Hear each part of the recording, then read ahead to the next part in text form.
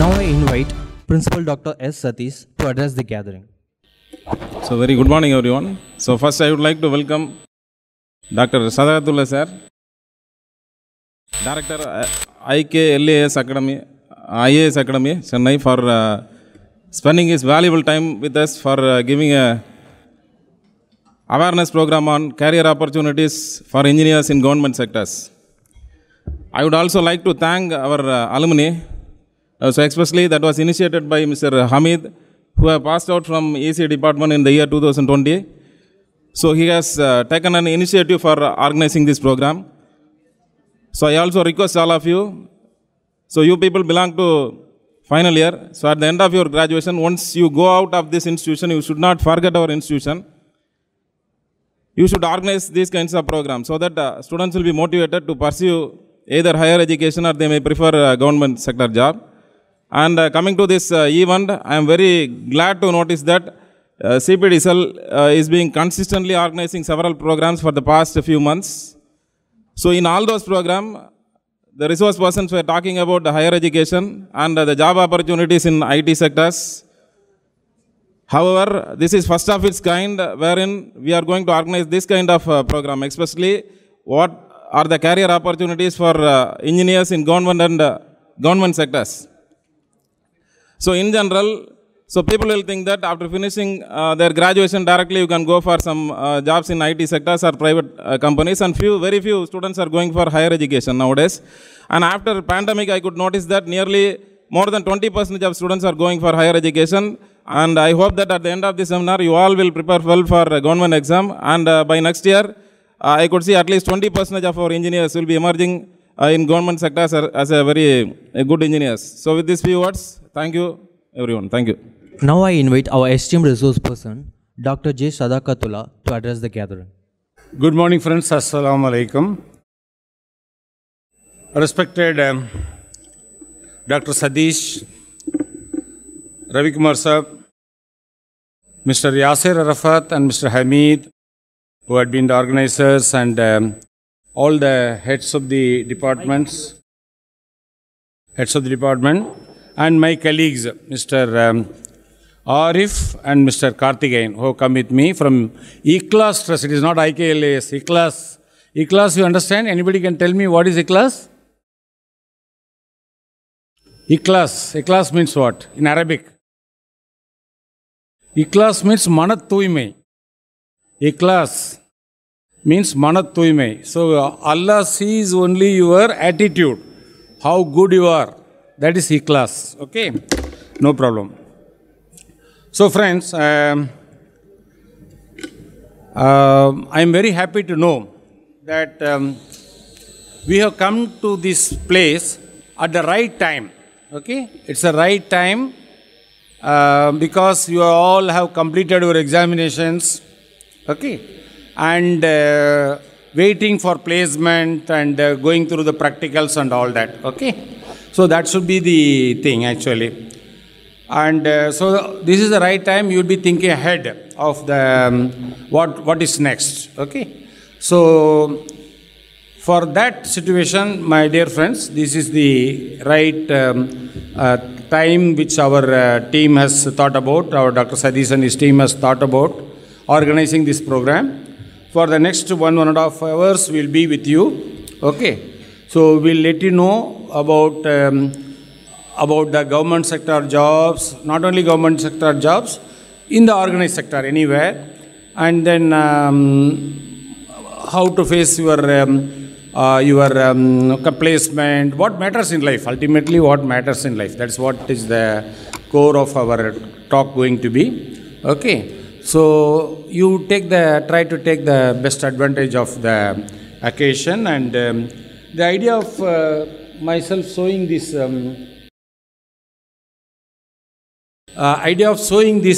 video was basically two things. So wherever you go, see, for the placement or whether it is in person or online, the first thing they will ask you is, tell about yourself. Tell about yourself. See, the gentleman who introduced me, he read out a long list. They were from 22 different countries, from America to Japan, Saudi Arabia, and everywhere, Europe, everywhere. There were about 22 different country people were there, boys and girls. Okay. So, I was one among them, from India actually. So, our campus, it is located between MIT on the one side and Harvard University on the other side. Okay, that is the campus. And then we were actually the first session. Our director, he came and he said, we will give you 1.5 minutes to each of you. Okay, and tell about yourself and tell about your country where from you are. That's all. That was the assignment. Okay, that was the first thing they asked us. When my turn came, I went to the dais. I said, I am Dr. Sadakkadulla. I am from India. And India is the land of Gandhi and Nehru. That definitely most of you would have heard about it. But what perhaps you do not know is the first Nobel Prize in literature outside the Western world, their mother tongue is English. Okay. Outside the Western world was given to our poet, Mr. Rabindranath Tagore, okay, for his work, Gitanjali. Then I quoted from that Gitanjali, where the mind is without fear, the head is held high, where knowledge is free, where the world has not been broken up into narrow domestic walls. Into that heaven of freedom, my father, let my country awake. That was his opening statement in that Gitanjali. That got him Nobel Prize, first in the world, in 1913, 1913. Outside the English world, first Nobel Prize in English literature was given to our poet Rabindranath Tagore. Okay. See, when I said this and sat down, you should see India is great. That is the impression which our professors or the fellow students will get, and this will reflect till from day one to the day end when I completed my degree and returned back. Right? So, our ambassador will be somewhere sitting in Washington. Okay. And he is not the ambassador. Ambassador in the sense, in an informal gathering, you are the ambassador. You are the only guy from India. There are 22 different country people are there. What is India? What is so special about India? அப்படிங்கிறத அந்த impression நாம் கொடுக்குறதுல தான் இருக்குது. So this applies to the country, it applies to the people also. இப்போ நீங்கள் இந்த photo பார்த்தீங்க, இந்த வீடியோ பார்த்தீங்கன்னா, within that 1.5 minutes, you are communicating wherever you have studied. You have studied in Delhi, you have studied in Boston, you have received the graduation from the American professor, and then on the one hand, then you come and on deputation you were with the UAE Central Bank. Otherwise, the Sharjah king was there. In fact, the motivation for the people in Dubai, like people who are born with not silver spoon, golden spoon. Okay, only motivation is, if I complete my degree, I will receive my credentials and from my king. The Sharjah ruler was there, that man in the Arab robe. Okay, Sharjah ruler. So that is the only motivation for them to study. So this type of thing, everything about it. Then there was one photo about lighting a lamp. See, you are all sitting in the Abdul Kalam hall. Okay, you know what Abdul Kalam said once? When he was asked to light a lamp, there was big controversy going on in Kerala and other places. Oh, he is a Muslim, how he will do this, that, and a lot of controversy was going on. You know what he said? When he was asked to do the lighting, he was president, he said, இந்துக்களின் புனிதமான குத்து விளக்கை கிறிஸ்துவர்களின் புனிதமான மெழுகுவர்த்தி கொண்டு முஸ்லிமாகிய நான் ஏற்றுவதில் பெருமை அடைகிறேன் அப்படின்னு சொன்னார். This is exactly the type of attitude. வெள்ளத்தனையது மலர் நீட்டம் மாந்தரதம் உள்ளத்தனையது உயர்வு. Why everybody, there is hardly anybody in India who doesn't like Abdul Kalam. Everybody. So அதில் நம்ம இதாயிடுச்சு. 150 டன் வந்ததுனால இந்தியாவில் உலக லெவல்லே பசுமை புரட்சி வந்தது. எல்லா நாட்டிலையும் கிடையாது, இப்போ ஆஃப்ரிக்காவில் இன்றைக்கி வரல, பட்டு இந்தியாவில் வந்தது. அதுக்கு காரணம் வந்து கேட்டிங்கன்னா எங்கள் டைரக்டர் டாக்டர் சுவாமிநாதன் இப்போ தான் இறந்து போனார். உங்களுக்கு எல்லாருக்கும் தெரியும். தரமணியில் வந்து ஒரு எம்எஸ்எஸ்ஆர் ஃபவுண்டேஷன் ஒன்று வச்சுருக்காரு அவர். ஏன்னா இப்போ தான் 98வது வயசில் இறந்து போனார். ஆக்சுவலாக அவர் சிவராமன் அப்படின்னு ஒரு IAS ஆஃபீஸர், அவரும் தமிழ்நாட்டுக்காரர் தான். அவர் தான் அக்ரிகல்ச்சர் செக்ரட்டரியாக இருந்தார் டெல்லியில். 3வது சி சுப்பிரமணியம்னு ஒரு அமைச்சர் இருந்தார், காங்கிரஸ் மந்திரி. அவர் தான் வேளாண்மை அமைச்சர். 3 பேரும் தமிழ்நாட்டுக்காரங்க தான், ஞாபகம் வச்சுக்கோங்க. சுப்பிரமணியம், நம்ம சிவராமன், சி சுப்பிரமணியம் மினிஸ்டர், இவர் வந்து செக்ரட்டரி IAS ஆஃபீஸர். அதுக்கு பிறகு டாக்டர் சுவாமிநாதன் வந்து சயின்டிஸ்ட். இவங்க 3 பேரும் சேர்ந்து தான் இந்தியாவுக்கு பசுமை புரட்சியை கொண்டு வந்தாங்க. கரெக்டுங்களா? ரைட். கம்மிங் பேக், அப்போ என்ன ஆயிடுச்சு, அப்போ வந்து அந்த கேட்டேன், உடனே கரெக்டாக பதில் சொல்லிட்டேன் நான். உடனே இன்னொரு மெம்பர் கிராஸ் பண்ணி கேட்டார். எங்கன்னா அவங்க வந்து ப்ரெசன்ஸ் ஆஃப் மைண்ட் பார்ப்பாங்க. உங்களுக்கு வந்து புக்கில் இருக்கிறத படிச்சுட்டு சொல்கிறது ஒன்றும் பெரிய விஷயம் கிடையாது. அதை வந்து அவர் கேட்குறாரு, இது வந்து அவர் டாக்டர் நார்மன் போர்லாக்கு உலக சமாதானத்திற்கான நோபல் பரிசில் கொடுத்தாங்க அப்படின்னு கேட்டாங்க. அவர் எப்படி, அவர் ஒரு அக்ரிகல்ச்சர் சயின்டிஸ்ட்டு, அவருக்கு போய் என்ன உலக சமாதானத்திற்கான நோபல் பரிசு கொடுத்தாங்க அப்படின்னு கேட்டாங்க. இதுக்கு என்ன பதில் இருக்குது? எதுலேயுமே இல்லை, புக்கிலையோ எதுலையோ எங்கேயுமே எழுதியிருக்காது. நீங்கள் எத்தனை புக்கு படித்து பார்த்தீங்கன்னாலும் அதில் இருக்காது.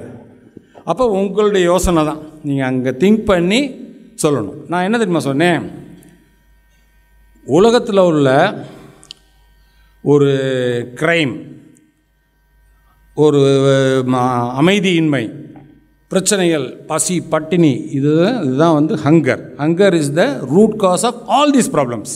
ரைட்டுங்களா? அந்த ஹங்கரை போக்குறதுக்கு ஒரு வெப்பன் கண்டுபிடிச்சிருக்காரு இந்த scientist doctor Norman Borlaug, by way of டார்ஃபீட். So அதனால் வந்து இன்றைக்கி வந்து உலகத்தில் அமைதி வர்ற அளவுக்கு அவர் வந்து பசுமை புரட்சியை கொண்டு வந்தார். அதனால் அவர் கரெக்டாக வந்து நோபல் பரிசு ஃபார் பீஸ் கொடுத்தாங்க, நாட் சயின்ஸில் கொடுக்கல அப்படின்னு சொன்னேன். எக்ஸலண்ட் ஆன்சர்னு சொல்லிட்டு அவர் பாராட்டினாங்க அந்த போர்டு மெம்பர். ஓகே, இதெல்லாம் முடிச்சுட்டு நான் மதுரை விவசாய கல்லூரியிலேருந்து போயிருந்தேன் இன்டர்வியூக்கு.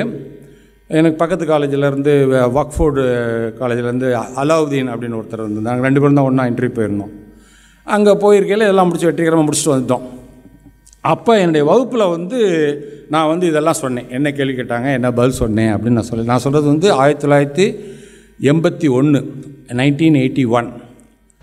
அப்போ என்னுடைய வகுப்பில் யார் யார் இருந்தாங்க அப்படின்னு கேட்டிங்கன்னா, என்ன சைலேந்திர பாபு இருந்தார் என்னோடய வகுப்பில். ஹி வாஸ் மை ஸ்டூடெண்ட் ஆக்சுவலாக, ஃபைனல் இயர் ஸ்டூடெண்ட் உங்களை போல்.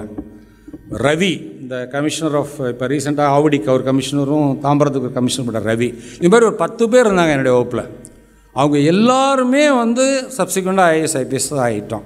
எல்லாருமே அந்த அளவுக்கு வர முடிஞ்சது. மோட்டிவேஷன் அதில் வந்தது. ரைட்டுங்களா? ரைட். இப்போ வந்து அடுத்த பாயிண்ட், இப்போ நான் இன்னும் அப்துல் கலாம் முடியலை. ஸோ அப்துல் கலாம் என்ன சொன்னார், நீங்கள் என்னவாக வேண்டாலும் ஆகலாம், உங்களுக்கு தேவை ஒரு லட்சியம், அதற்கான ஒரு தயாரிப்பு, நல்லா படிக்கணும், அதுக்குரிய புக்கை படிக்கணும், இது பண்ணணும், குரூப்பாக சேர்ந்து படிக்கணும், எல்லாம் சம்திங். ரைட்டுங்களா? நான் ஒரு புக்கு எழுதியிருக்கிறேன், கனவோடு நில்லாமல் அப்படின்னு சொல்லிட்டு. அந்த புக்குக்கு வந்து சைலேந்திர பாபு தான் ஃபார்வர்ட் கொடுத்துருக்காரு. நம்ம லைப்ரரியில் கொடுக்க சொல்லி சார் இவர்கிட்ட கொடுத்துருக்கேன், உங்கள் பிரின்ஸிபல்கிட்ட கொடுத்துருக்கேன். கோவிந்தன் சார் வாங்கி வச்சுருங்க இங்கே லைப்ரரியில். Okay, so that will be highly motivational. இதெல்லாம் இருக்கும், இந்த கதையெல்லாம் அதில் இருக்கும். ரைட். 2வது பாயிண்ட்டு, நீங்கள் எக்யூப் பண்ணுறீங்க, முயற்சி பண்ணுறீங்க. 3வது பாயிண்ட்டு, நீங்கள் என்ன தான் முயற்சி பண்ணாலும் நீங்கள் நினச்சது கிடைக்குமா? கிடைக்கணும்னு அவசியம் இல்லை, கிடைக்காமலும் போகலாம். ஸோ நீங்கள் முயற்சி எடுக்கணும். நீங்கள் முயற்சி எடுத்தது தான் கிடைக்கும்னு சொல்ல முடியாது. அப்பவும் மனம் தளர்ந்து விடாமல் விடாமுயற்சி செய்யணும், பெர்சவரன்ஸ். 3வது, ஃபஸ்ட்டு என்ன சொல்கிறாரு, ஒரு கோல், கிளியர் கோல், லட்சியம். 2வது அதுக்கான தயாரிப்பு த்ரூ ஹார்ட் ஒர்க்கு. என்ன தான் ஹார்ட் ஒர்க் பண்ணாலும் நீங்கள் கிடைச்ச டார்கெட்டை ரீச் பண்ண முடியுமா சொல்ல முடியாது, அவரே ரீச் பண்ணலையே. அதுக்கு பிறகு விடாமுயற்சி, விட்டுறக்கூடாது. பண்ணினா நிச்சயமாக you will become somebody in life. நிச்சயமாக வந்து what God has in store for you don't know. ரைட்டுங்களா? அல்லாவுடைய நாட்டத்தை பொறுத்து உங்களுக்கு நிச்சயமாக ஒரு நல்ல நிலைமைக்கு வருவீங்க. நீங்கள் அதில் வந்து தாழ்ந்து போயிட மாட்டீங்க. நீங்கள் நினச்சதான் அது வருவீங்கன்னு அவசியம் இல்லை. அவர் பைலட் ஆகணும்னு நினச்சாரு, இந்தியாவுடைய பிரசிடெண்ட்டாகவே ஆகிட்டார். ரைட்டுங்களா? ஸோ என்ன வேணாலும் இதுதான் அவருடைய தாரக மந்திரம், அவருடைய சக்ஸஸ் மந்திரம். நீங்கள் என்னவாக வேண்டாலும் ஆகலாம், உங்களுக்கு தேவை ஒரு லட்சியம், அதற்கான தயாரிப்பு, உழைப்பு, ரைட்டுங்களா? அதுக்கு பிறகு அதனுடைய உங்களுக்கு கிடைச்சது, நீங்கள் நினச்சது கிடைக்கணும்னு அவசியம் இல்லை. அப்போ மனம் தளர்ந்து விடாமல் விடாமுயற்சி, நிச்சயமாக உங்களால் ஒரு உயர்ந்த லெவலுக்கு வர முடியும்னு சொன்னார். இதையே இன்னொரு கவிஞர் என்ன சொல்கிறாருன்னா, கவிஞர் மு. மேத்தா அப்படிங்கிறவர், அவர் ஒரு தமிழ் பேராசிரியர், முஸ்லீம் தான் அவர், இந்த நியூ காலேஜில் இருந்தார். வானத்து தேவதைகள் வந்தபோது தூங்கினேன், வந்தபோது தூங்கிவிட்டு வாழ்க்கையெல்லாம் ஏங்கினேன் அப்படின்னு சொல்கிறார். வானத்து தேவதைகள் வந்தபோது தூங்கினேன், வந்தபோது தூங்கிவிட்டு வாழ்க்கையெல்லாம் ஏங்கினேன் அப்படின்றார். ரைட்டுங்களா? ஸோ அப்போ என்ன அப்படின்னா என்ன அர்த்தம்? நிறைய பேர் சொல்லுவாங்க, எனக்கு லக் இல்லை, நான் இப்படி இருந்தால் அப்படியே இருக்கலாம், அப்படி இருந்தால் இப்படியே இருக்கலாம் அப்படின்னு சொல்லுவாங்க. தயாராக உள்ள மனம் சந்தர்ப்பத்தை சந்திப்பது தான் அதிர்ஷ்டம். நோட் பண்ணி வச்சுக்கோங்க. லக்குன்னு எதுவுமே கிடையாது. நீங்கள் தயாராக இருந்தீங்க. இப்போ நீங்கள் இந்த குரூப் ஒரு 300 பேர் இருக்கீங்க. இப்போ நான் கோயம்புத்தூர் காலேஜில் படிக்கும் பொழுது ஏன் ஐஏஎஸ் ஆகணும்னு நினச்சேங்கிறதுக்கு அப்புறமா இன்னொரு கதை சொல்கிறேன். அதுக்கு முன்னாடி ஐஏஎஸ் ஆகணும் அப்படின்னு ஒரு ஆசை இருந்தது. ரைட்டுங்களா? நம்ம தமிழ்நாட்டு படம் பார்த்திங்கனாலே ஐஏஎஸ் ஆகணும், ஐபிஎஸ் ஆகணும்னு தோணும். அது அப்படி இல்லை. என்னுடைய லட்சியம், என்னோடய லட்சியம் வேறு மாதிரி. அப்போ ஆனால் அதை பற்றி ஒரு தெரியணுண்டா, ஐஏஎஸை பற்றி தெரியணும்னா, இப்போ நாங்கள் வந்திருக்கோம், 3 பேர் வந்திருக்கிறோம். நான் உங்களை மோட்டிவேட் பண்ணுவேன். நம்ம ஆரிஃப் பாய் நாங்கள் என்ன சப்போர்ட் பண்ணுறோன்னு சொல்லுவார். நம்ம கார்த்திகேயன் உங்களுக்கு கேட்குற எல்லா கேள்விக்கும் பதில் சொல்லுவார்.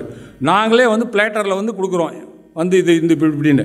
அந்த காலத்தில் ஐஏஎஸை பற்றி தெரிஞ்சுக்கணுண்டா, ஒரு கொஸ்டின் பேப்பர் வேணுண்டா, அந்த கோசா ஆஸ்பத்திரி இருக்குது தெரியுங்களா, ட்ரிப்ளிகேன் தெரியும் இல்லைங்களா? அந்த ட்ரிப்ளிகேனில் கோசா ஆஸ்பத்திரிக்கு எதிராக மோகன் பதிப்பம்னு ஒரு கடை இருக்குது, இன்றைக்கி இருக்குது அந்த புக் ஷாப்பு. அவன் மட்டும்தான் என்ன பண்ணுவான், ஐஏஎஸ் கேள்வி எல்லாம் பின் பண்ணி இந்த மாதிரி கேண்டிடேட்ஸுக்கு கொடுப்பான் கையில். இதை வாங்கிறதுக்கு நாங்கள் மதுரையிலேருந்து இங்கே வரணும். இப்போ இன்டர்நெட்டில் இருக்க டச் ஆஃப் த பட்டன், கேள்வி மட்டும் இல்லை, அதுக்கு ஆன்சரு, அதுக்கு அனாலிசிஸு எல்லாமே பண்ணி கொடுத்துருவாங்க. அவ்வளோ தூரம் அந்த அளவுக்கு இப்போ சிம்பிளிஃபைடாக ஆகிடுச்சு ஆக்சுவலாக. ஸோ அப்போ ஐஏஎஸ் ஆஃபீஸர்னால் படத்தில் தான் பார்ப்போம், இதில் தான் பேப்பரில் தான் பார்ப்போம். அப்போ நான் எங்கள் ஊரில் எங்கள் காலேஜில் உழவர் விழா நடத்துவாங்க. இப்போ அப்பப்போ நீங்கள்லாம் இதெல்லாம் நடத்துகிறீங்கல்ல, எக்ஸிபிஷன் இதெல்லாம் நடத்துகிறீங்க இல்லையா? அந்த மாதிரி இடத்துல ஒரு உழவர் விழா நடத்திக்கிட்டு இருக்கோம். அப்போ நான் வர்றவங்களுக்கெல்லாம் நான் பூச்சியை பற்றி சொல்லிகிட்டு இருக்கேன். பயிரை தாக்கும் பூச்சிகள் என்னென்ன அப்படின்னு சொல்லிகிட்டு இருக்கேன்.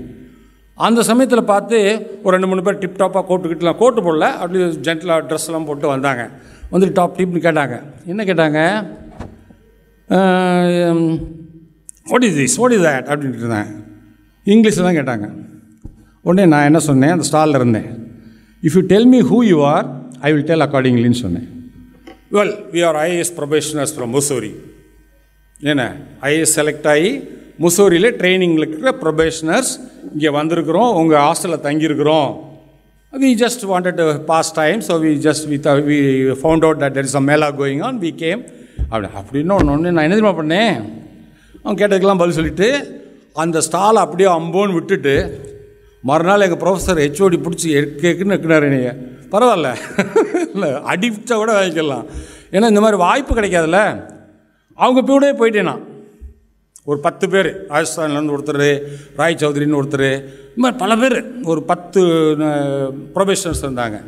அவங்களோட சேர்ந்து போயிட்டேன். அவங்களோட சேர்ந்து போய் அப்போ எம்ஜிஆர் படம் ஒன்று, அவர் படம் பார்க்கணுன்னு சொன்ன ஒருத்தர், தமிழ்நாட்டு படம் பார்க்கணும், மதுரையை மீட்ட சுந்தரபாண்டியன் படம் போய் கூட்டிகிட்டு போனேன், ராயலில், மெட்ராஸ், கோயம்புத்தூரில். இது மாதிரி அவங்கள பற்றி அக்கு வேறு ஆணிய வேறு ஐஏஎஸை பற்றி தெரிஞ்சுக்கிட்டோம். ஸோ இப்போ நான் எதுக்கு சொல்ல வரேன் இந்த ஸ்டோரி, அந்த இதை சொல்லிவிட்டு என்னுடைய ஆர்வத்தை பார்த்த அந்த ராய் சௌத்ரி ஐஏஎஸ்னு ஒருத்தர், குஜராத் கேடர், கடைசியில் போயில என்கிட்ட என்னமா சொன்னார், I wish that you should become an IAS. Okay, அதுக்கு உங்களுக்கு என்ன ஹெல்ப் வேணாலும் நீங்கள் என்னை கான்டாக்ட் பண்ணுங்கள், எப்போ வேணாலும் கொடுக்குறேன். ஆனால் என்ன, for some reason if you don't make it, remember life is more than IAS அப்படின்னு சொல்லிட்டு போனார். அப்படிங்கிற வார்த்தை அவர் சொன்னார். Remember life is more than IAS அப்படி சொல்லிட்டு போயிட்டார் அவர்.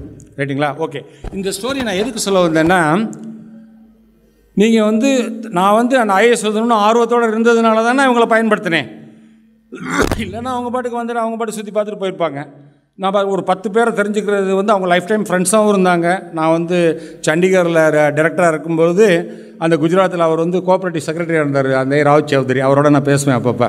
2 பேரும் சேர்ந்து டெல்லிக்கு மீட்டிங்லாம் போவோம். கரெக்டுங்களா? ஸோ எதுக்கு சொல்ல வரேன்னா அந்த தயாராக நம்ம இருந்ததுனால அவங்கள கண்டுபிடிச்சி அவங்களோட கேள்வி கேட்டு பல விஷயங்கள் தெரிஞ்சுக்கிட்டு அதற்கான ஒரு முயற்சியை நம்ம எடுக்க முடிஞ்சுது. ஸோ தயாராக உள்ள மனம் சந்தர்ப்பத்தை சந்திப்பது தான் அதிர்ஷ்டம். அதே மேத்தாவே இன்னொரு கவிதை எழுதியிருக்கார், ரொம்ப அருமையான கவிதை. இதெல்லாம் நீங்கள் மனசில் வச்சு, இதெல்லாம் நான் என்னுடைய புக்கில் எழுதியிருக்கிறேன். நீங்கள் லைப்ரரியில் இருக்குது, பார்த்துக்குங்க. இன்னொரு இது சொல்கிறார். அவர் என்ன சொல்கிறாருன்னா, மீண்டும் நான் வாழ்ந்து பார்க்கிறேன், எனக்கு வயதாகி விடவில்லை, என் கை வரை வந்து காணாமல் போன வெற்றிகளே, என் கால்களில் கலையாய் முளைத்து கிடக்கும் தோல்விகளே, மலை மீது ஏறியவனை சமவெளியில் உருட்டிவிட்ட சரளை கற்களே, மீண்டும் நான் வாழ்ந்து பார்க்கிறேன், எனக்கு வயதாகி விடவில்லை அப்படி சொல்கிறார். அப்போ எப்பப்பெல்லாம் வந்து உங்களால் வந்து நீங்கள் மெடிக்கல் டாக்டர் ஆகணும்னு நினச்சிங்க, அக்ரிகல்ச்சர் காலேஜில் போய் உங்களை விட்டாங்க, இது மாதிரி சூழ்நிலைகள்லாம் வந்துகிட்டே இருக்கும். மாறி மாறி ஐஏஎஸ் ஆகணும்னு நினச்சிங்க, கடைசியில் ரிசர்வ் பேங்க் ஆஃப் இந்தியாவுடைய ஹெட்டாக இருந்தீங்க. சவுத் அண்டு அந்த மொத்த தமிழ்நாடு அண்ட் பாண்டிச்சேரி டிமானிட்டைசேஷன்லாம் வந்தது இல்லைங்களா, 500 ரூபா 1000 ரூபா செலவு. அப்போ நான் டெய்லி டிவியில் வருவேன். டிவியில் வந்து என்ன ஏற்பாடு பண்ணியிருக்கிறோம், என்ன பண்ணியிருக்கிறோம்டா. அப்போ எங்கேயோ திருநெல்வேலியில் உட்காந்துருப்பார், நாசரத்தில் ஒருத்தர் உட்காந்துருப்பார், நம்மால் தான் அவன் டைரக்டரு, ஓகே ரிசர்வ் பேங்க்குடைய டைரக்டர், அந்த மாதிரி சம்திங் லைக் தட். ஸோ இந்த மாதிரி சூழ்நிலைகள்லாம் உங்களுக்கு சோகமாக ஏதாவது ஒரு டிப்ரெஷன் ஒரு ஸ்டேஜ் வரும்பொழுது you should relate to that. Okay எல்லாம். இப்போ coming back to the point, நான் என்ன சொல்ல வர்றேன் அப்படின்னு கேட்டிங்கன்னா, ஏன் கவர்மெண்ட் ஜாபுக்கு சேரணும், ரைட்டா? ஏன் கவர்மெண்ட் ஜாபுக்கு சேரணும், அதான தலைப்பு உங்களுக்கு கொடுத்துருக்குறாங்க. என்னை கேட்டால் கவர்மெண்ட் ஜாப்பில் சேரணும்னு அவசியமும் இல்லை. ஆனால் இப்போ ரீசெண்டாக வந்து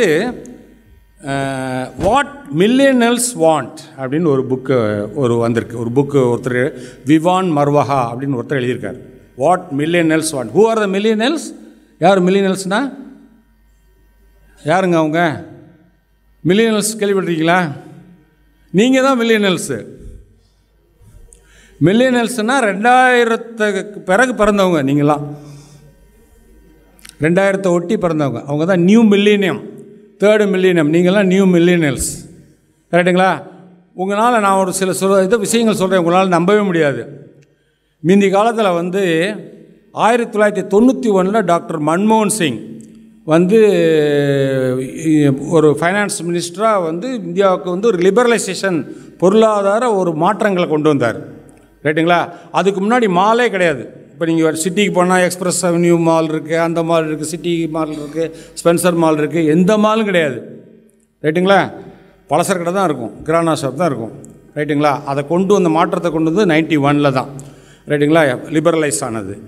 அதே போல் இப்போ உங்களுக்கு ஒரு ஸ்கூட்டர் வேணும் அப்படின்னு நினச்சோன்னே இப்போ நீங்கள் நினச்சிங்கன்னா ஒரு புது மாடல் எலக்ட்ரிக்கல் ஸ்கூட்டர் நீங்கள் வாங்கணும்னு நினச்சிங்கன்னா போனால் போய் ஷோரூமில் வாங்கிட்டு அப்படியே போயிடலாம் வீட்டுக்கு. அப்போல்லாம் வந்து வெஸ்பான்னு ஒரே ஒரு ஸ்கூட்டர் தான் இருந்துச்சு, 15 வச்சு 2 வருஷம் ஆகும் ஸ்கூட்டர். அதுக்கு வந்து நீங்கள் வந்து யாராவது வெளிநாட்டில் இருந்து பணம் கொடுத்தாங்கன்னா டாலரில் கொஞ்சம் கட்டி வச்சிங்கன்னா அட்வான்ஸு 1 வருஷத்தில் வாங்கிடலாம். அந்த மாதிரி ஒரு சுச்சுவேஷன் இருந்தது. அந்த லெவல்லேருந்து மாறி இப்போ வந்து நம்ம ஒரு லெவலுக்கு வந்துட்டோம். இந்த லெவல் தான் வந்து இப்போ இந்தியா. இப்போ நீங்கள் பிறந்தவங்களுக்கு உங்களுக்கெல்லாம் பிறக்கையில் இப்போ என் கிராண்ட்சன் இருக்கிறான், அவன் வந்து கையில் மொபைல் வச்சுட்டு தான் அவன் 24 hours தான் இருக்கிறான், கரெக்டுங்களா? ஸோ இந்த மாற்றங்கள்லாம் வந்துருச்சு. ஸோ வாட் த மில்லியனல்ஸ் வாண்ட், இப்போ நான் விரும்புனதுக்கும் நீங்கள் விரும்புனதுக்கும் நிச்சயமாக டிஃப்ரென்ஸ் இருக்குது, கரெக்டுங்களா? ஸோ வாட் மில்லியனல்ஸ் வாண்ட்டு ஒரு பெரிய ரிசர்ச்சாக பண்ணியிருக்காரு all over India. All over research பண்ணிவிட்டு அவர் என்ன முடிவுக்கு வந்திருக்காருன்னா, விவான் மர்வா லைப்ரரியில் இருக்கும், நீங்கள் தேடி பாருங்கள். அதாவது 65% பீப்புள், இப்போவும் 2/3 of the Indians, மில்லியனல்ஸ், not the people who are of your age, இவங்க எல்லாரும் they want to join government service. அது அவருடைய கண்டுபிடிப்பு. 65% ஆல் ஓவர் இந்தியா. ரெண்டாவது 84% பீப்புள் வந்து இன்னமும் வந்து அரேஞ்சு மேரேஜ் தான் பண்ணணும்னு விருப்பப்படுறாங்க அப்படின்னு போட்டிருக்காரு. அவர் எல்லாத்தையும் பற்றி சொல்லியிருக்காரு. பாலிடிக்ஸில் அவங்க என்ன பிரியப்படுறாங்க, அதை பண்ண இதை பண்ணுறாங்க இது பண்ணுறாங்க. So even now government service is a very very relevant thing. அது வந்து ரொம்ப முக்கியம். ஏன் முக்கியம், எதனால் அவர் சொல்லியிருக்காரு அப்படின்னு கேட்டிங்கன்னா, அந்த ஸ்டெபிலிட்டின்னு இருக்காங்கல்ல, எப்போவுமே ஸ்டேபிளாக இருக்கணும். இப்போ கார் இருக்குது, ஸ்டேபிளாக போகணும். வால்வோ கார் இருக்குது, இவ்வளோ உயரமாக இருக்குது, அதில் நம்ம ஏறி இங்கேருந்து ராம்நாடு போகிறோம், திருச்சி போகிறோம், பார்த்தாலே பயமாக இருக்குது அந்த காருக்குள்ளே நுழைய. ஏன் அது எங்கே சாயாமல் போகுதுன்னா அந்த பேஸ் ஸ்டெபிலிட்டி உங்களுக்கு தெரியுங்களா, அந்த சென்டர் ஆஃப் கிராவிட்டி அது நடுவில் இருக்கும். ஸோ அந்த மாதிரி, ஸோ இந்த மாதிரிலாம் வந்து அந்த மில்லியனல்ஸ் also it is very relevant. But I would say not only the government sector, both government centre and state, அதெல்லாம் நாங்கள் சொல்லுவோம். இப்போ உங்களுக்கு அது போக ஆர்கனைஸ் செக்டார், இப்போ உங்கள் கேம்பஸில் போகிறீங்க, இப்போ ஐடியில், இப்போ நாங்கள் படிக்கிற காலத்துலலாம் ஐடியே இல்லை. இப்போ ஐடி வந்த பிறகு இப்போ ஐடி வேர்ல்டையே வந்து டாப்பில் ரூல் பண்ணுறது நம்ம இந்தியன்ஸு. சத்தியம் சிவம் சுந்தரம் சொல்லுவாங்க, சத்திய நாடெல்லாம். யாராவது நினச்சி பார்த்துருக்கீங்களா? இப்போ பில்கேட்ஸோடைய சக்ஸஸராக வந்து நம்ம ஆந்திரா சத்திய நாடெல்லாம் வருவார். சத்திய நாடெல்லாம் வெறும் ஐடியிலலாம் படிக்கலை, அவர் சும்மா ஒரு இதில் தான் படித்தார், மணிப்பாலில் தான் படித்தார். அவர் ஐஐடி எல்லாம் பெரிய வெள்ளம் கிடையாது. அவருடைய ஒரே இன்ட்ரெஸ்ட்டே கிரிக்கெட் தான். ஹிட் அண்ட் ரெஃப்ரெஷ்னு ஒரு புக் எழுதியிருக்காரு, அவர் படித்து பார்த்தீங்கன்னா தெரியும். ஏன்னா அவர் வந்து ஆந்திராவில் ஒரு சாதாரண ஸ்கூலில் படிச்சிருக்காரு. அவங்க அப்பா வந்து இது பண்ணியிருக்காரு, ரைட்டுங்களா. அவர் வந்து இதனுடைய ஹெட்டாக இருக்கார். அதே மாதிரி கூகுள் இல்லாமல் நம்ம எப்போவுமே வர முடியாது. நான் இங்கே உங்கள் காலேஜுக்கு வரதுக்கே கூகுள் மூலமாக தான் நான் வந்தேன். ஏன்னா கூகுள் அஜரத்துன்னு சொல்லுவாங்க. கூகுள் அஜரத்து துணை பிடிச்சி தான் நானே இங்கே வந்து சேர்ந்தேன், ரைட்டுங்களா. அட்ரஸ்ஸு இடம் கரெக்டாக போகிறோமான்ட்டு. ஸோ அதனுடைய ஹெட் யார்? சுந்தர் பிச்சை. என்ன நம்ம ஊருக்காரர் தான், மதுரைக்காரர் தான் அவர். இங்கே உள்ள வனவாணி ஸ்கூல்னு ஒரு ஸ்கூல் இருக்குது இந்த ஐஐடி கேம்பஸ்குள்ளே, அதில் தான் படித்தார். எங்கள் டாக்டர்லாம் கூட அங்கே தான் படித்தாங்க. சுந்தர் பிச்சை அவர் கூகுள். அதே மாதிரி நம்ம ஹெச்சிஎல், நீங்கள் எல்லாம் சவுத் சைட்லேருந்து நிறைய பேர் வந்திருப்பீங்க. அந்த HCL only hardware company in India, computer company. அதுக்கு வந்து சிவநாடார். அது மாதிரி சத்தியம் சிவம் சுந்தரம் சொல்லுவாங்களா, அது மாதிரி எல்லாத்தையும் இன்றைக்கி ஆக்குபை பண்ணியிருக்கிறது வந்து இந்த இந்தியன்ஸ் தான். நீங்கள் போங்க, ஐபிஎம் எடுத்துக்கோங்க, இது எடுத்துக்கங்க, உலகத்தில் உள்ள அவ்வளோ இதுலேயுமே டாப்பில் இருக்கிறவங்க வந்து நம்ம இவங்க தான். யாருன்னா இந்தியன்ஸு. ஏன்னா அதற்குரிய பொட்டென்ஷியல் வந்து நம்ம கல்வியில் இருக்குது. ஆக்சுவலாக அதான் இம்பார்ட்டன்ட். இப்போ நான் வந்து ஒரு அமெரிக்காவில் படிச்சிருந்தேன். துபாயில் வந்து ஒரு 5 வருஷம் இருந்தேன். யுஏஇ சென்ட்ரல் பேங்க், யுஏஇயோடைய ரிசர்வ் பேங்க்கில் இருந்தேன். நான் எப்படி ரிசர்வ் பேங்க் போனேங்கிறத அது அப்புறமா சொல்கிறேன் அந்த ஸ்டோரியை. அங்கே வந்து பார்த்தீங்கன்னா அங்கே உள்ள பிட்ஸ் பிளானி, ஹார்வர்டு எல்லாமே இருக்காங்க. அங்கே உள்ள டைரக்டர் நான் போய் பார்த்தோன்னா அவர் என்னமா சொன்னார், ஃபஸ்ட்டு டிகிரி வந்து நீங்கள் இந்தியாவில் தான் சார் படிக்கணும் அப்படின்னு சொன்னார் என்கிட்ட. First degree should be from India, that will only give you the base. என்ன மேட் இன் இந்தியா மேனேஜர்னு ஒரு பெரிய ரிசர்ச்சே பண்ணியிருக்காரு, மேட் இன் இந்தியா மேனேஜர்னு.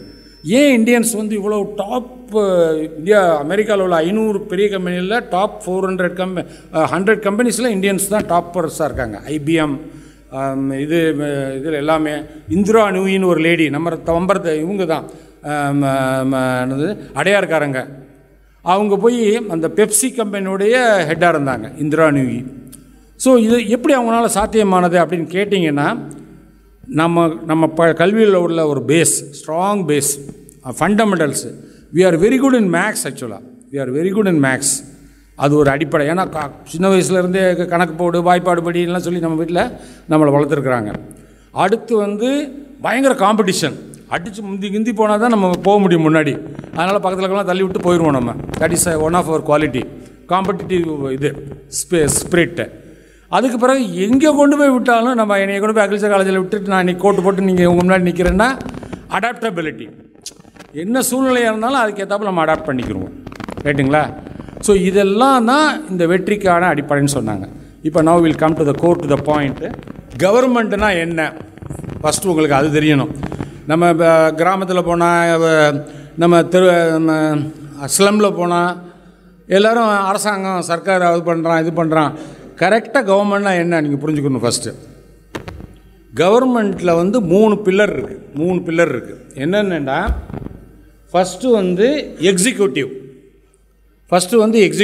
எக்ஸிக்யூட்டிவ்னா பார்த்தீங்கன்னா, ஃபஸ்ட்டு வந்து கண்ட்ரி லெவலில் வந்து பிஎம், ரைட்டுங்களா? ஸ்டேட் லெவலில் வந்து சிஎம், டிஸ்ட்ரிக்ட் லெவலில் வந்து district magistrate who is called collector. அதுதான் எக்ஸிக்யூட்டிவ் செட்டப்பு. இதே பாகிஸ்தான் போயிருந்தீங்கன்னா அங்கே வந்து ஒரு மிலிட்ரிக்காரன் ஒருத்தன் வந்து கூட வந்து உட்காந்துட்ருப்பான். இன்னும் சில இடங்களில் போனீங்கன்னா ஒரு பொலிட்டீஷியன் வந்து ஒரு மந்திரி வந்து கூட உட்காந்துட்ருப்பான். அதெல்லாம் கிடையாது. இந்தியாவை பொறுத்த வரைக்கும் இன்றைக்கும் பிஎம் சிஎம் டிஎம் தான் மாடல். தமிழ்நாட்டை பொறுத்த அட்லீஸ்ட் டெஃபினட்டாக. ஸோ இவங்க தான் எக்ஸிக்யூட்டிவ், அவங்க தான் பவர்ஸ். அந்த காலத்தில் ராஜா இருந்த மாதிரி இவங்க தான் ராஜா. இதுதான் ஃபஸ்ட்டு எக்ஸிக்யூட்டிவ். ரைட். அடுத்தது வந்து லெஜிஸ்லேச்சர். ரெண்டாவது வந்து நடுவில் ஒரு போட்டிருக்காங்களா லெஜிஸ்லேச்சர். லெஜிஸ்லேச்சர்னால் சட்டம் இயற்றுறது.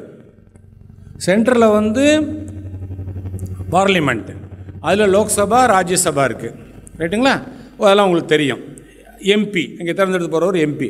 அதுக்கடுத்து இங்கே வந்தீங்கன்னா எம்எல்ஏ, சட்டசபை இருக்குது. ரைட்டுங்களா? இது வந்து லெஜிஸ்லேச்சர்.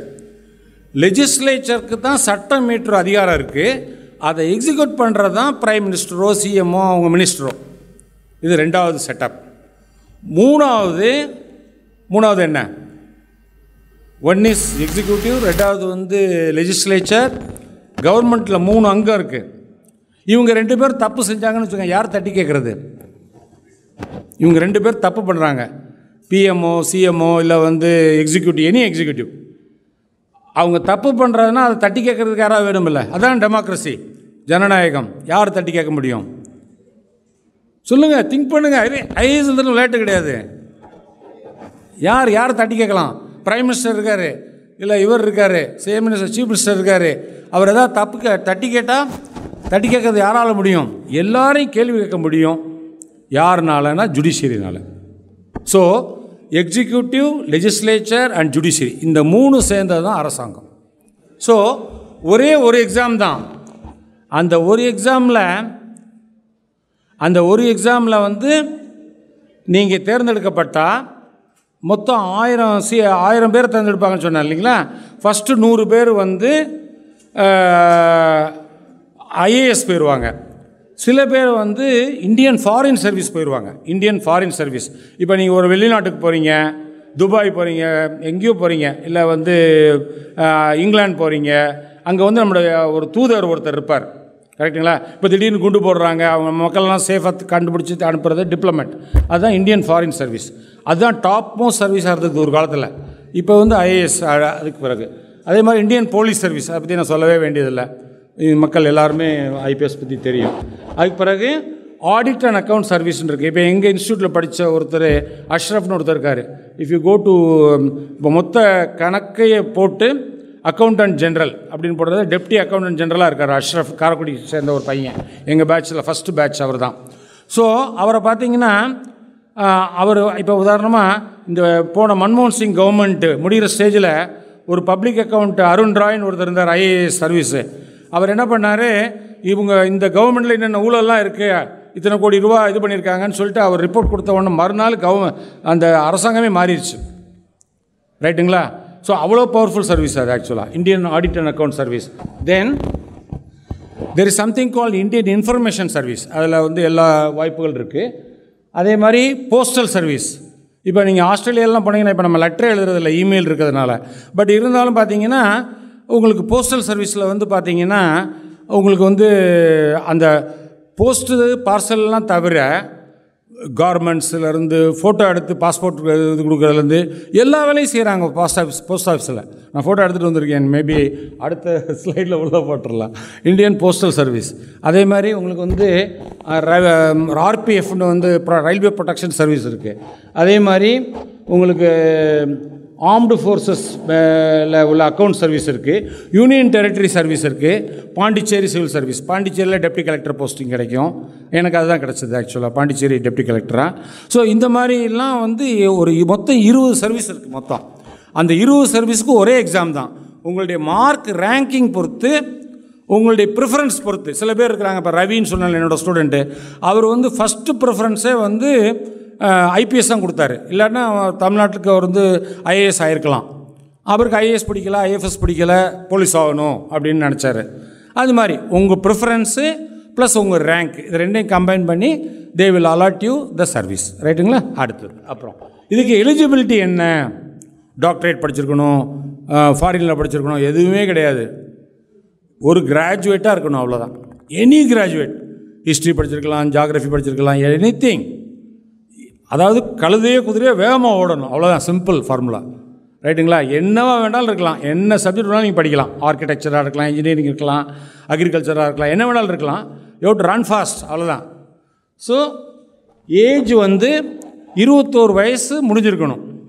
நீங்கள் ஃபைனல் இயர் ஸ்டூடெண்ட்டாக இருந்தால் கூட அப்ளை பண்ணலாம். Final year students are also allowed, you can apply, ரைட்டுங்களா? அப்ளை பண்ணிவிட்டு 1 ஆகஸ்ட் அன்றைக்கி, இப்போ இந்த வருஷம் எக்ஸாம் வந்து 26 மே அன்றைக்கி நடக்க போகுது. இன்னும் இருக்குது, 15th மார்ச் தான் லாஸ்ட் டே. 15th மார்ச் தான் லாஸ்ட் டே. ஸோ அப்போ வந்து நீங்கள் வந்து 15th மார்ச்சுக்கு வரைக்கும் நீங்கள் அப்ளை பண்ணலாம், கரெக்டுங்களா? ஃபைனல் இயர் ஸ்டூடெண்ட்ஸும் அப்ளை பண்ணலாம். ஏற்கனவே நீங்கள் ஆலுமினி பீப்புள் தான் நீங்கள் வந்திருக்கீங்க, ஹமீது அண்டு யாசிர் அரஃபத் எல்லாம். ஸோ நீங்கள் வந்து உங்கள் ஏற்கனவே படித்ததில் உங்களுக்கு பிரில்லியன்ட் ஸ்டூடெண்ட்ஸ் இருப்பாங்க. அவங்கள கூப்பிட்டு பிரில்லியன்ஸ்லாம் பெரிய அறிவாளியாக ஒரு IQ 140 ஆல்பர்ட் ஐன்ஸ்டீன் மாதிரிலாம் இருக்கணும்னு அவசியம் இல்லை. Actually a genius is 99% perspiration. Perspiration என்னன்னா வியர்வை. 1% inspiration. 1% தான் அந்த இன்டெலிஜென்ஸ் எல்லாம். So a genius is 99% perspiration and 1% inspiration. So if you are willing to put a hard work, நீங்கள் பெரிய இன்டெலிஜென்ட்டாக பெரிய ஸ்மார்ட்டாக இருக்கணும்னு அவசியம் இல்லை, ரைட்டுங்களா? அதுதான் இப்போ இருக்கிறவங்க எல்லோரும் யாரை பார்த்தீங்கன்னாலும் அப்படி தான். ஸோ அந்த 21 வயசு நிரம்பி இருக்கணும், 21 வயசு முடிஞ்சிருக்கணும். ஆனால் என்ன பட்டாதாரியாக வேண்டாலும் இருக்கலாம், ரைட்டுங்களா? அண்டு சாதாரண ஜென்ரல் கேட்டகரிக்கு 32 வயசு தான் மேக்ஸிமம், 32. அதுக்குள்ளே இப்போ நாங்கள்லாம் எழுதும் பொழுது எக்ஸாம் வந்து ஒரு 3 அட்டெம்ப்ட் இருந்தது. இப்போ வந்து என்ன பண்ணிட்டாங்கன்னா அதை வந்து 6 அட்டெம்ப்ட் பண்ணிட்டாங்க. ஜென்ரல் சைடு 6 தடவை அட்டன் பண்ணலாம், ரைட்டுங்களா? இன்னொன்று வந்து நம்ம OBC other backward caste central government rules படி இன்னொரு 3 வருஷம் 35 வரைக்கும் பண்ணலாம், ரைட்டுங்களா? எக்ஸாம் எழுதலாம். இன்னும் வந்து ஷெட்யூல் கேஸ்ட் ஷெட்யூல் ட்ரைப் இருக்கிறவங்களுக்கு இன்னொரு ஒரு 2 வருஷம், தட் இஸ் 32 + 5 37 வயசு வரைக்கும் எழுதலாம். எனி நம்பர் ஆஃப் டைம்ஸ் எழுதலாம், ரைட்டுங்களா? இதுதான் age. So qualification, education and then age, இதுதான். அதுக்கு பிறகு பார்த்தீங்கன்னா ஃபிசிக்கல் ஸ்டாண்டர்ட்ஸ். இப்போ உதாரணமாக ஐபிஎஸ் போகிறதா இருந்தால் மட்டும் ஹைட்டு வேணும், மற்ற எந்த சர்வீஸ்க்கும் ஹைட்டு வேண்டியதில்லை, ரைட்டுங்களா? அது அவ்வளோதான் ஃபிசிக்கல். மற்றபடி வேறு எந்த ரெக்குயர்மெண்ட்டும் கிடையாது. அழகாக இருக்கணும் ஆள். ஈவன் இன்ஃபேக்ட் நீங்கள் வந்து ஹேண்டிகேப்டு பர்சனாக இருந்ததுன்னா நீங்கள் வந்து எப்போ வரைக்கும் எழுதலாம், இன்னொரு 10 வருஷம் சேர்த்துக்கலாம், ரைட்? இதுதான் வந்து ஆக்சுவல் வயசு, குவாலிஃபிகேஷன், கரெக்டுங்களா? அதுக்கு பிறகு என்ன எக்ஸாமில் எழுதணும், என்ன கேள்வி கேட்பாங்க, எக்ஸாமில் என்ன கேள்வி கேட்பாங்க போடுங்களேன். அடுத்தது இந்த எக்ஸாமை வந்து எந்த லாங்குவேஜில் வேணாலும் எழுதலாம். தமிழில் எழுதலாம், இங்கிலீஷில் எழுதலாம், மராட்டியில் எழுதலாம். 22 லாங்குவேஜ் இருக்குது இந்தியாவில், அவ்வளோதையும் எழுதலாம். நீங்கள் நம்ம இறையன்பு இருந்தார், உங்களுக்கு எல்லோரும் தெரியும். இறையன்பு என்னுடைய இமிடியட் ஜூனியர் காலேஜில் அக்ரி, அவரெல்லாம் அக்ரி, நாங்கள் சொல்கிற எல்லாருமே அக்ரி தான். அந்த மண்வெட்டி காலேஜ், மண்வெட்டி காலேஜ், அந்த இதில் அவர் வந்து தமிழில் தான் எழுதினார். அவங்க அப்பா வந்து தமிழ் ப்ரொஃபஸர், தமிழில் தான் எழுதினார். அவருடைய பிரதர் ஒருத்தர் இருக்கார் திருப்புகழ், அவர் வந்து குஜராத் கேடர் IAS ஆஃபீஸர், அவரும் தமிழில் தான் எழுதினார். ஸோ தமிழ் எழுதலாம். நீங்கள் தமிழ் எழுதலாம். இன்னொரு பெனிஃபிட்டும் இருக்குது. நம்ம தமிழ் வாத்தியார் யாராவது ஒரு ஆள் தான் திருத்துவார், நம்ம பையன் பொழைச்சி போட்டுன்னு கூட ஒரு வேளை மார்க் கொடுக்கலாம், பர்ஹாப்ஸ், ஐ டோன்ட் நோ, ரைட்டுங்களா? ஸோ இது எந்த லாங்குவேஜில், மணிப்பூரி எதில் வேணாலும் எழுதலாம். ஓகே. அப்புறம் ஃபஸ்ட்டு என்ன பண்ணுவாங்கன்னா, நீங்கள் முடிவு பண்ணிட்டீங்கன்னு வச்சுங்களேன், எழுதிட்டு போய் எக்ஸாமில் உட்கார்ந்தீங்கன்னா, ரைட்டுங்களா, ஃபஸ்ட்டு பேப்பர் ஜென்ரல் நாலேஜ், ஒரு 200 கேள்வி 2 மணி நேரத்தில் எழுதணும். அது என்ன படித்து தான் எழுதுறதுலாம் ஒன்றும் கிடையாது. இனிமேல் உட்காந்து படிச்சுலாம் ஒன்றும் எழுத முடியாது. நீங்கள் ஸ்கூலில் படிக்கிற காலத்துலேருந்து என்னென்ன விஷயங்கள் இப்போ ஒரு எக்ஸிபிஷன் போயிருப்பீங்க. இப்போ நான் எக்ஸாம் எழுதியில் ஒரு கேள்வி இருந்தது, இந்தியாவில் மெட்ரோ ட்ரெயின் எல்லா இடத்துலையும் இருக்குது, எங்கே ஃபஸ்ட்டு மெட்ரோ ட்ரெயின் வந்தது அப்படின்னு கேட்டிருந்தாங்க 82ல்.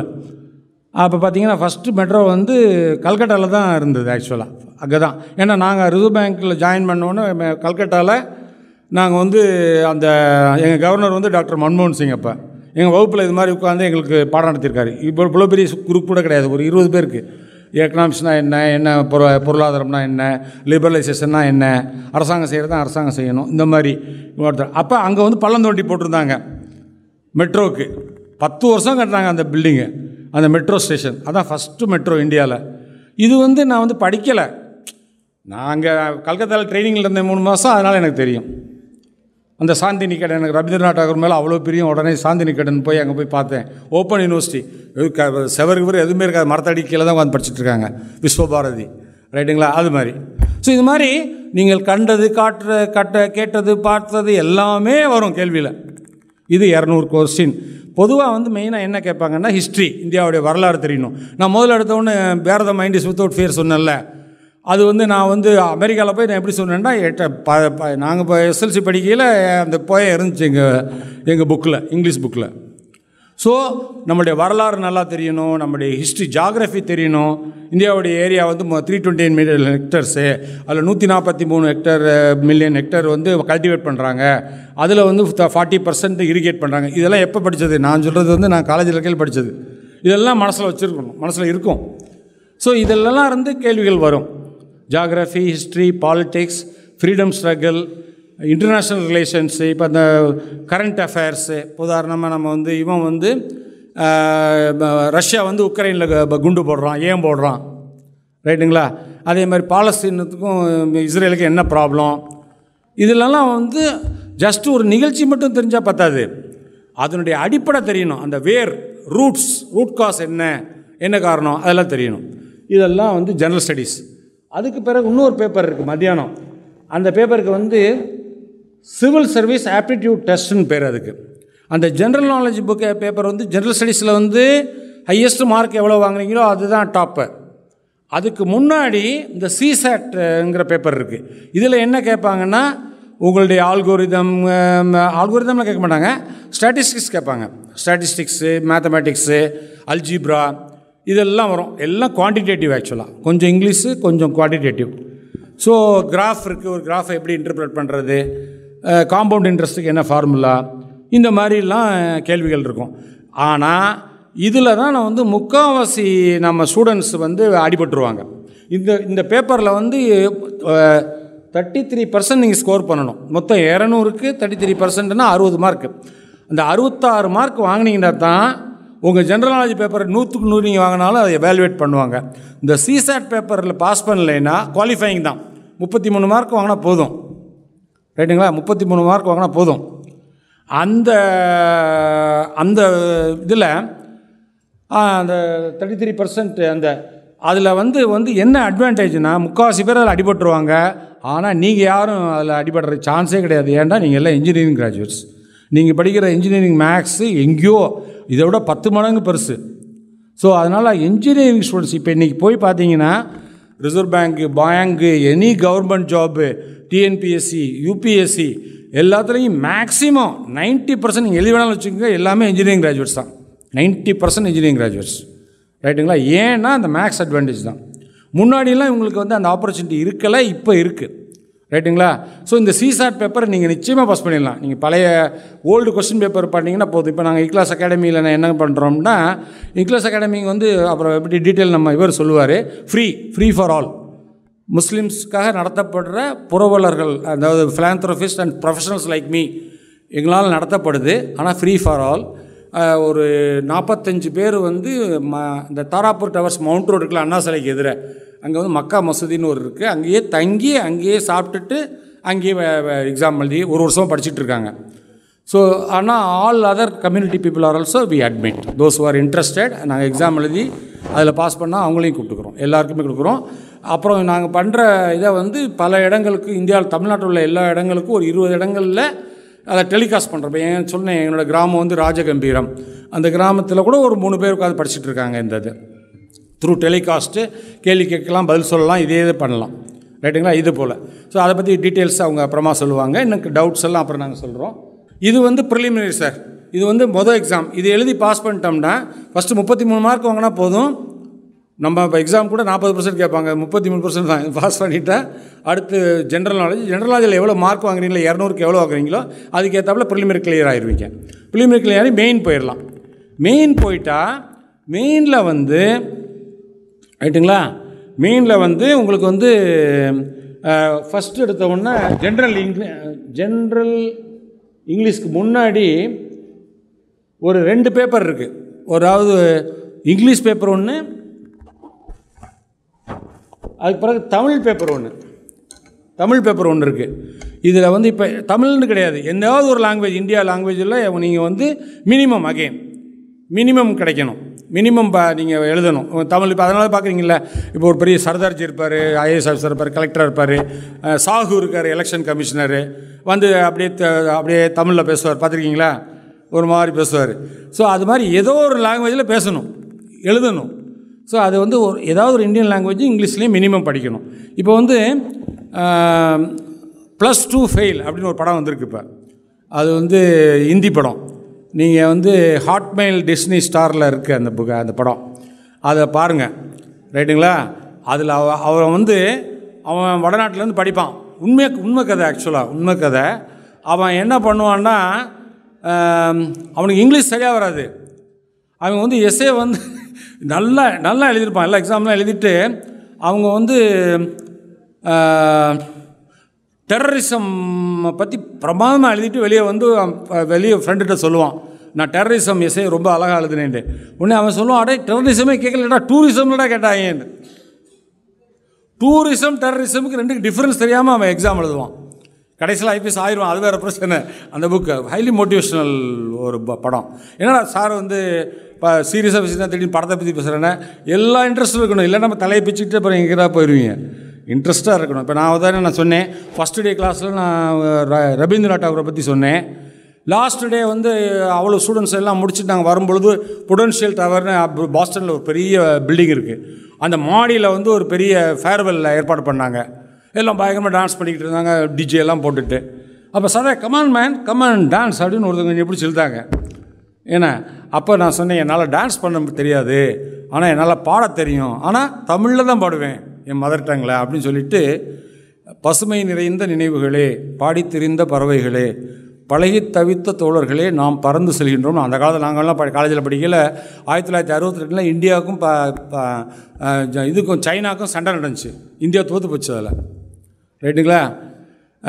இந்தியாவுக்கும் பாகிஸ்தானுக்கும் பிரச்சனையே கிடையாது. பாகிஸ்தான் சுண்டக்கா. நம்ம உண்மையான நம்மளுடைய நெய்பர் எதிரி வந்து சைனா தான். அது தெரியாமல் அந்த பசங்க ஏதாவது சொல்லிகிட்டு இருப்பாங்க, அதெல்லாம் ஏமாந்துறாங்க. நம்மளுடைய உண்மையான ரைவல் வந்து சைனா தான், ரைட்டுங்களா? சைனா எல்லா வகையிலையுமே, அதாவது பொருளாதாரத்துலேயும் இதுலேயும். Okay, fine. ஸோ அந்த படத்தில் ரத்த திலகம் சிவாஜி நடிச்சிருக்காரு. அந்த சிவாஜி சாவித்திரி 2 பேரும் நடிச்சுட்டு அந்த பாட்டு பாடுவாங்க. இந்த பாடலை நான் பாடினேன் தமிழில் வித் இங்கிலீஷ் டிரான்ஸ்லேஷன். அப்போ ஒரு வரி வரும் அதில், எந்த ஊரில் எந்த நாட்டில் என்று காண்போமோ, எந்த ஊரில் எந்த நாட்டில் என்று காண்போமோ, அவ்வளோதான். அப்படி நான் சொன்ன உடனே பாருங்க, in which country, in which place, when are you going to meet, அப்படி சொன்னோம். எல்லாம் அழுதுட்டாங்க சார். 22 நாட்டை சேர்ந்தவங்க, அவங்க பாய்ஸ் அண்ட் கேர்ள்ஸ். பனாமான்னு ஒரு கண்ட்ரி இருக்குது, north America south America join பண்ணுற கண்ட்ரி. அதில் ஒரு பொண்ணு இருந்தது, ஒரு கேர்ள், ஒன்று மேரின்னு சொல்லிட்டு. அப்படியே அழுதுருச்சு, தேம்பி அழுதுச்சு. ஏன்னா in which country, in which place, when R we going to meet. ஏன்னா 2 வருஷம் கூடவே இருந்துட்டு போயிட்டோம்னா எவ்வளோ கஷ்டமாக இருக்கும். அந்த நான் பார்த்த 65 ஸ்டூடெண்ட்ஸில் 64 பேரில் இன்னும் யாரையுமே நான் பார்க்கல, எக்ஸப்ட் ஒருத்தர், இஹாப் எல் சம்மனுதீன் ஒருத்தர் இருந்தார் என்னோடய வகுப்பில். அவர் வந்து யாருன்னா, king of Saudi Arabia Fahadh அப்போ இருந்தார். அவருடைய டாக்டருடைய பையன் இஹாப் எல் சம்மனுதி. அவரை மட்டும் நான் ஹஜ்ஜுக்கு போயில பார்த்தேன். அவர் ஒருத்தர் தான் நான் பார்த்துருக்கேன் இது வரைக்கும். அந்த 25 வருஷம் 97 98 நான் முடித்தேன். இது 25 வருஷத்தில் அவர் ஒருத்தர் தான் பார்த்துருக்கேன், இன்னும் யாரையுமே பார்க்கல. ஆனால் எல்லாரோடையும் கரஸ்பாண்டன்ஸ் இருக்குது, எல்லாரோடைய இமெயில் இருக்குது. அப்புறம் இன்னொருத்தர்கிட்ட சொல்கிறேன், இன்னொரு அடுத்த லைன், எந்த அழகை எந்த வெளியில் கொண்டு செல்வோமோ, வரவில்லாமல் செலவுகள் செய்து வாழ்ந்திருந்தோமே. நீங்கள்லாம் அப்படி தான், பாவா வாப்பா ஃபாதர் இப்போ பணம் அனுப்பிச்சா தான் செலவு பண்ண முடியும், ரைட்டுங்களா? அப்போ அவர் அந்த ராதர் ரகபான் ஒருத்தர் ஹாலண்டுக்காரர் அப்படி ஓடி வந்து என்னை கண்டுபிடிச்சார்.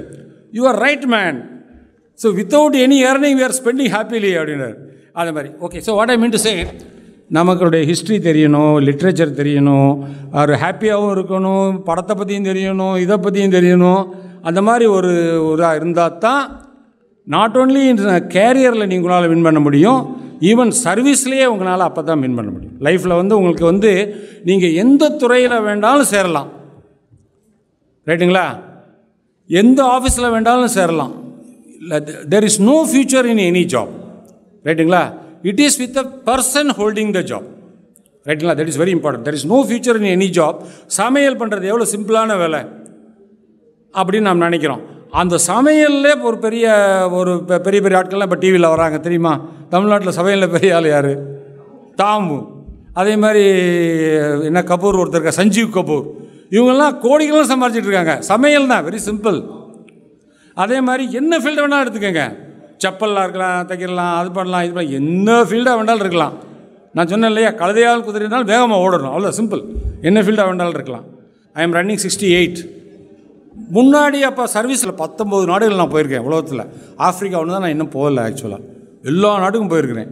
ஸோ அந்த மாதிரி வாய்ப்பு வசதிகள் இந்த மாதிரி இருக்குது எல்லாம். அதாவது இந்தியா வந்து ஒரு போர் கண்ட்ரி. இன்னமும் ஒரு 1000 ரூபாய்க்காக குழந்தையை விற்கிற தாய்மார்கள்லாம் இருக்கிறாங்க பார்டரில், நேபாள் பார்டரில்.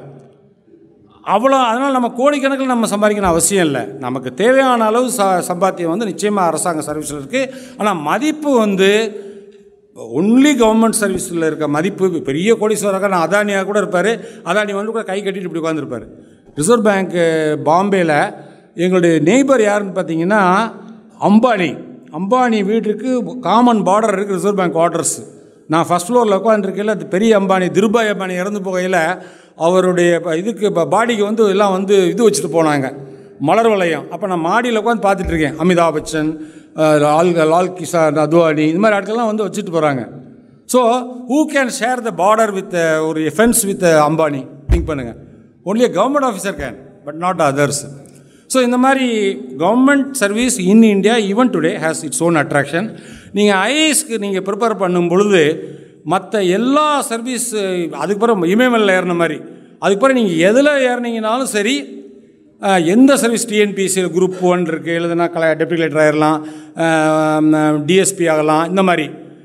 அதே மாதிரி எந்த சர்வீஸில் நீங்கள் எந்த இது எக்ஸாம் எழுதினாலும் சரி, இந்தியன் எக்கனாமிக் சர்வீஸ் இருக்குது, இந்தியன் என்ஜினியரிங் சர்வீஸ் இருக்குது, இந்தியன் ஃபாரஸ்ட் சர்வீஸ் இருக்குது. அதாவது சிவில் சர்வீஸ் போக உங்களுக்கு வந்து ப்ரிலிமினரி மட்டும் காமன்.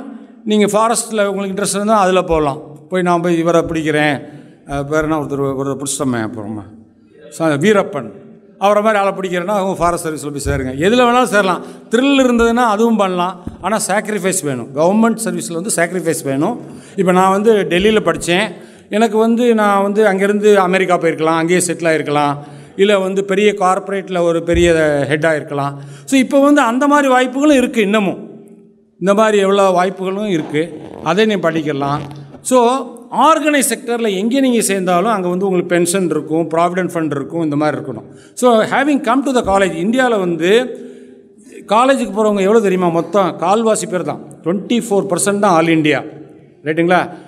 தமிழ்நாட்டை பொறுத்த வரைக்கும் 49%. நம்ம ஆல் இண்டியா டார்கெட் நமக்கு என்னென்னா ஒரு 50% by 2030, அதான் நம்மளுடைய டார்கெட்டு. கரெக்டுங்களா? ஸோ அப்படிப்பட்ட வாய்ப்பு கிடைக்கிறதுலாம் நம்ம வந்து நல்லா பயன்படுத்திக்கிறோம். அது வந்து காலேஜில் இருக்கவங்களுக்கு தான் அவங்களுக்கு வந்து நிறைய வாய்ப்புகள் கிடைக்கும். உதாரணமாக நான் இப்போ பேசுகிறேன். நான் எதை வச்சு பேசுகிறேன்னா, நான் மண்டையில் தோன்றதெல்லாம் பேசிகிட்டு இருக்கேன். அதனால தான் ஜிக்ஜாகாக பேசிகிட்டு இருக்கேன். ஆனால் முதல்ல வந்து ஃபஸ்ட்டு எங்கள் காலேஜில் வந்து நான் பேசின முதல் பேச்சு கேட்டிங்கன்னா, கோயம்புத்தூர் காலேஜில் ஒரு இது உங்களுக்கு தலைப்பு கொடுத்துருக்காங்க. ஒரு தலைப்புங்க. என்ன கொடுத்துருக்காங்கன்னா, இந்த முடிச்சை இப்படித்தான் அவிழ்க்க வேண்டும், இந்த முடிச்சை இப்படித்தான் அவிழ்க்க வேண்டும். இங்கிலீஷ் பேச்சு. அந்த பேச்சு நீங்கள் பேசணும். ரைட்டுங்களா? ஸோ இந்த தலைப்பில் வந்து பேச சொல்லியிருக்காங்க, இங்கிலீஷ் டிபேட்டு. அதுக்கு வந்து நான் தயாராகிட்டு இருக்கேன். போகும்பொழுது அப்போ வந்து பார்த்திங்கன்னா, எப்போ என்ன பேச்சு போட்டினா நம்ம என்ன செய்வோம்? உடனே உட்காந்து எழுதுவோம், அதை உட்காந்து மனப்பாடம் பண்ணுவோம் முதல் நாள் உட்காந்து. அப்புறம் போய் எங்கள் மைக்கு முன்னாடி போய் ஏதாவது பேசுவோம். இப்போ நான் பேசுகிறேன். அதாவது இந்தியாவுடைய ஏதாவது ஒரு பிரச்சனையை எடுத்துக்கிட்டு அதுக்கு எப்படி சொல்யூஷன் கொடுக்கறது, அதுதான் அந்த தலைப்பு. This not should be not like this, அதான் ஹெட்டிங். ஸோ நான் போனேன், மைக்கு முன்னாடி போய் நின்று, people of Snare were constructing a long tower to reach the heaven. Suddenly, what one man was speaking was not understood by the other man. The wind came, the storm came, and then they started following each other. This is how the Bible talks about the origin of languages.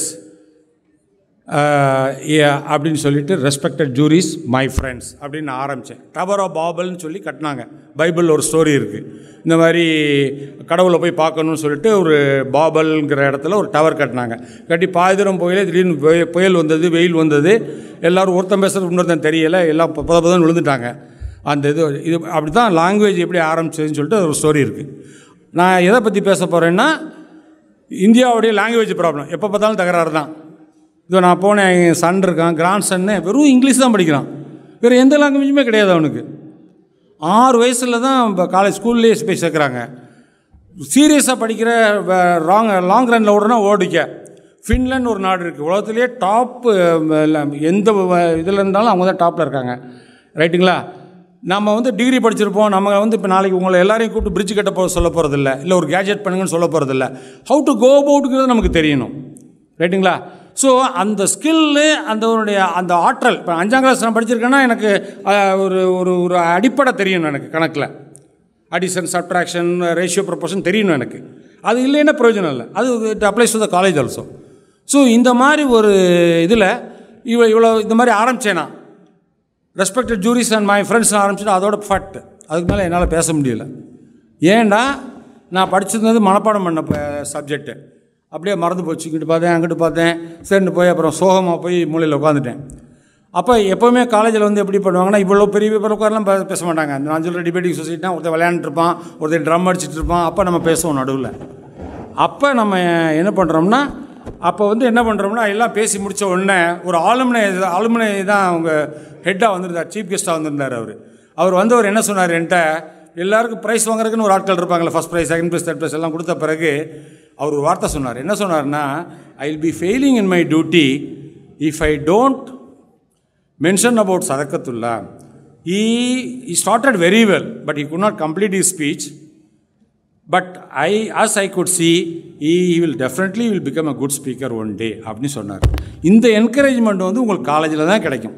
உங்கள் பசங்க கேலி பண்ணுவாங்க, நீங்கள் பாட்டு பாடுறீங்களா, dance பண்ணுறீங்களா, எல்லாத்தையும் கேலி பண்ணுவாங்க. இருந்தாலும் அவங்க என்கரேஜ் பண்ணுவாங்க. உங்கள் ப்ரொஃபஸர்ஸு, உங்களுடைய ஸ்டூடெண்ட்ஸு, உங்கள் ஃப்ரெண்ட்ஸு. ஸோ வாழ்க்கையில் வெற்றி பெறதுக்கு என்ன அடிப்படைன்னு பார்த்தீங்கன்னா, நல்ல நட்பு. இங்கே காலேஜில் இன்றைக்கி படிக்கிற ஃப்ரெண்ட்ஸு, என்னுடைய கல்யாணத்துக்கு எங்கள் ஊர் ராஜகம்பீரத்துக்கு வந்த ஒரு 10 பேரில் 8 பேர் என்னுடைய டாட்டர் மேரேஜுக்கும் சன் மேரேஜுக்கும் வந்திருக்காங்க.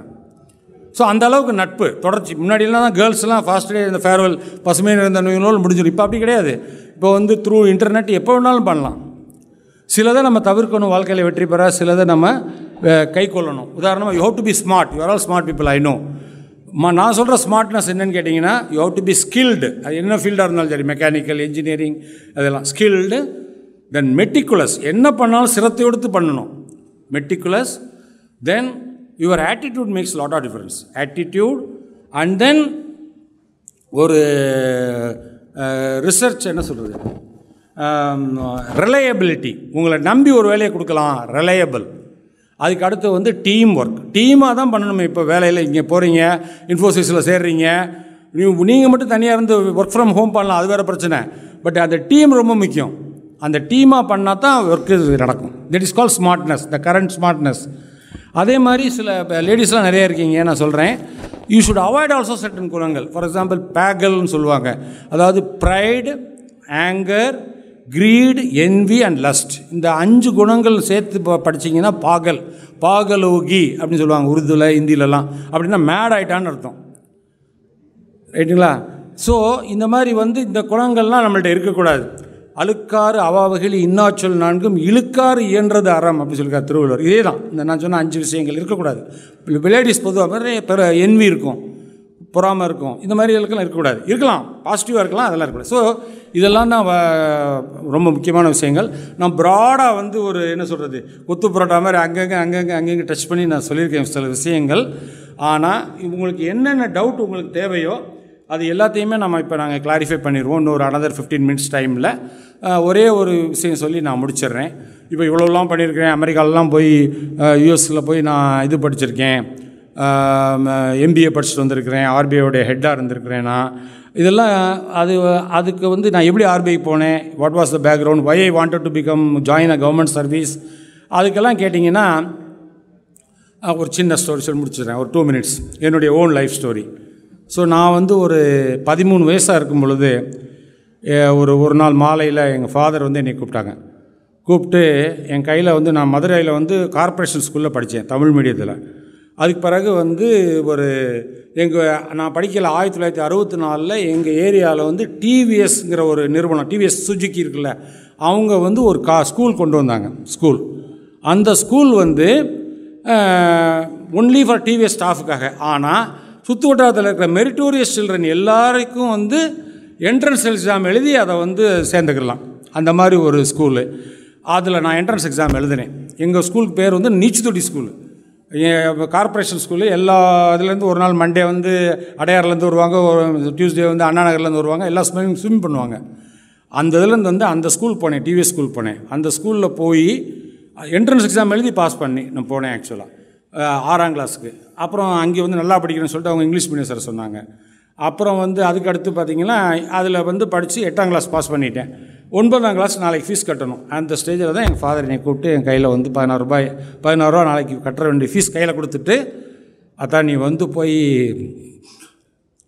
கட்டிட்டு நீ தொடர்ந்து படிக்கலாம், ஆனால் என்னுடைய உடல்நிலை சரியில்லாமல் இருக்குது, உனக்கு பின்னாடி 2 தம்பிகள் இருக்கிறாங்க, ஒருத்தங்க வயசு 5 வயசு இப்போ தான் ஸ்கூலில் சேர்க்கணும், இன்னொரு தம்பி 6 மாத குழந்தை, ஏன்னா அதனால் அம்மானால் வெளியே போய் எதுவும் பண்ண முடியாது, ஹிஜாப் போட்டுக்கிட்டு இருக்காங்க வீட்டில் மதுரையில், அதனால் சாய்ஸ் இஸ் யுவர்ஸ் அப்படின்னு சொல்லி எங்கள் கையில் படத்தை கொடுத்துட்டு போயிட்டாங்க. அன்றைக்கி நைட்டு முழுக்க நானும் எங்கள் அம்மாவும் ஒருத்தர் முகத்தை ஒருத்தர் பார்த்து அழுதுகிட்டே இருந்தோம். எங்கள் அம்மா போன வருஷம் இறந்து போயிட்டாங்க 86 வயசில். She was a widow at 34. இந்த நிகழ்ச்சி நடந்த 1 மாதம் எங்கள் ஃபாதர் இறந்து போயிட்டாங்க. அப்போ வந்து எங்கள் அம்மா என்ன செஞ்சாங்கன்னா, எங்கள் 3 பேரை கூட்டிகிட்டு அந்த ராஜகம்பீரம்ங்கிற வில்லேஜுக்கு போனாங்க. போய் வயலில் இறங்கி வேலை செஞ்சாங்க. 2 ரூபா தான் அவங்களுடைய சம்பளம் ஆக்சுவலாக. அப்போ அவங்க என்ன எப்படின்னா அந்த 3ஆவது நாள் எல்லோரும் ஃபாத்தியா உட்காந்து பேசுவாங்கல்ல, அப்போ வந்து எங்கள் அம்மா எல்லோரும் சொன்னாங்க, எங்கள் ஃபாதர் வந்து ஒரு லாண்ட்ரி வச்சுருந்தாங்க, அதை வந்து நீ போய் சதக் பார்த்துக்கிறட்டும், 13 வயசு எனக்கு அப்படின்னு சொன்னாங்க. எங்கள் மாமா சொன்னார், எங்கள் ஃபாதருடைய அம்மாவுடைய தம்பி. அப்போ எங்கள் அம்மா சொன்னாங்க, நான் என்ன கஷ்டம்னாலும் பாட்டுக்கிறேன், சதக் படிக்கணும் அப்படின்னு சொன்னாங்க. சொன்னதோடு விட்டுறாமல் எங்களை கூட்டிகிட்டு அப்படியே ராஜகம்பீரம் போயிட்டாங்க. அந்த ராஜகம்பீரத்தில் போய் வயலில் இறங்கி வேலை செஞ்சாங்க. ஸோ நான் காலேஜில் ஸ்கூலுக்கு வந்து மதுரை ராமேஸ்வரத்துக்கு பேசஞ்சர் இருக்குது, இன்னமும் இருக்குது. அந்த இது எங்கள் கிராமத்தில் நிற்கும். அதிலிருந்து நான் ட்ரெயினில் வந்து அதே டிவி ஸ்கூலில் படித்தேன். 49 பேர் ஐயர் அல்லது ஐயங்கார், பாய்ஸ் அண்ட் கேர்ள்ஸ். நான் ஒரே ஆள் தான் முஸ்லீம். எனக்கு மட்டும்தான் நோம்புக்கு லீவ் கொடுப்பாங்க. சென்ற ஆண்டு வந்து அந்த ஸ்கூலுடைய 50th ஆனிவர்சரிக்கு எங்களுடைய director Srinivasan all the way he came from Madurai to invite me as the chief guest for that function actually. ரைட்டுங்களா? I was a school topper ஆக்சுவலாக. ரைட்டுங்களா? அங்கே வந்து தொடர்ந்து படித்து நான் வந்து அந்த ஸ்கூலோடைய டாப்பராக இருந்தேன். அது வரைக்கும் என்னுடைய ஆம்பிஷன் என்னவாக இருந்ததுன்னா, ஏன்னா அந்த காலத்தில் வந்து 80% வாங்கிட்டால் you can become the post ஆஃபீஸில் உங்களுக்கு வந்து எக்ஸாம் எதுவுமே எழுத வேண்டியதில்லை, நீங்கள் அப்ளை பண்ணிங்கன்னா உங்களுக்கு வேலை கொடுத்துருவாங்க. இப்போவும் இருக்குது அந்த ஸ்கீம். ஒவ்வொரு போஸ்ட் ஆஃபீஸ்லேயும் 3 பேர் கொடுக்குறாங்க இப்போவும். ஸோ அதுதான் என்னுடைய எய்மாக இருந்தது. அதே மாதிரி நான் கரெக்டாக 80% டிஸ்டிங்ஷன் வாங்கினோன்னா ஐ எம் அஷ்யூர்டு, நாளையிலேருந்து எனக்கு போஸ்ட் ஆஃபீஸில் வேலை இருக்குது, கிளார்க்கா, நம்ம ஃபேமிலிக்கு சப்போர்ட் பண்ணலாம், ஒன்றும் பிரச்சனை இல்லை அப்படின்னு நான் நினச்சேன். ஆனால் எங்கள் ஹெட் மாஸ்டர் கூப்பிட்டு விட்டார். ஹெட் மாஸ்டர் எப்போ கூப்பிட்டு விடுவார், ஏதாவது சேட்டை பண்ணால் கூப்பிட்டு விடுவார், இல்லைன்னா வேறு பாராட்டுறே கூப்பிட்டு விடுவார். எங்கள் அம்மாவோடு அவர் சொன்னார். நாங்கள் போனோம். அப்போ போயில் அவர் என்ன சொன்னார், உங்கள் பையனுக்கு வந்து நேஷ்னல் மெரிட் ஸ்காலர்ஷிப் கிடச்சிருக்கு, இதில் வந்து நீங்கள் வந்து அவன் எவ்வளோ படித்தாலும் சரி அது வந்து கவர்மெண்ட்டு அவனுக்கு ஃபீஸாக கொடுத்துரும், அதனால் வந்து நீ காலேஜுக்கு கட்டாயம் பையனை அனுப்பணும்ப்பா அப்படின்னு சொன்னாங்க.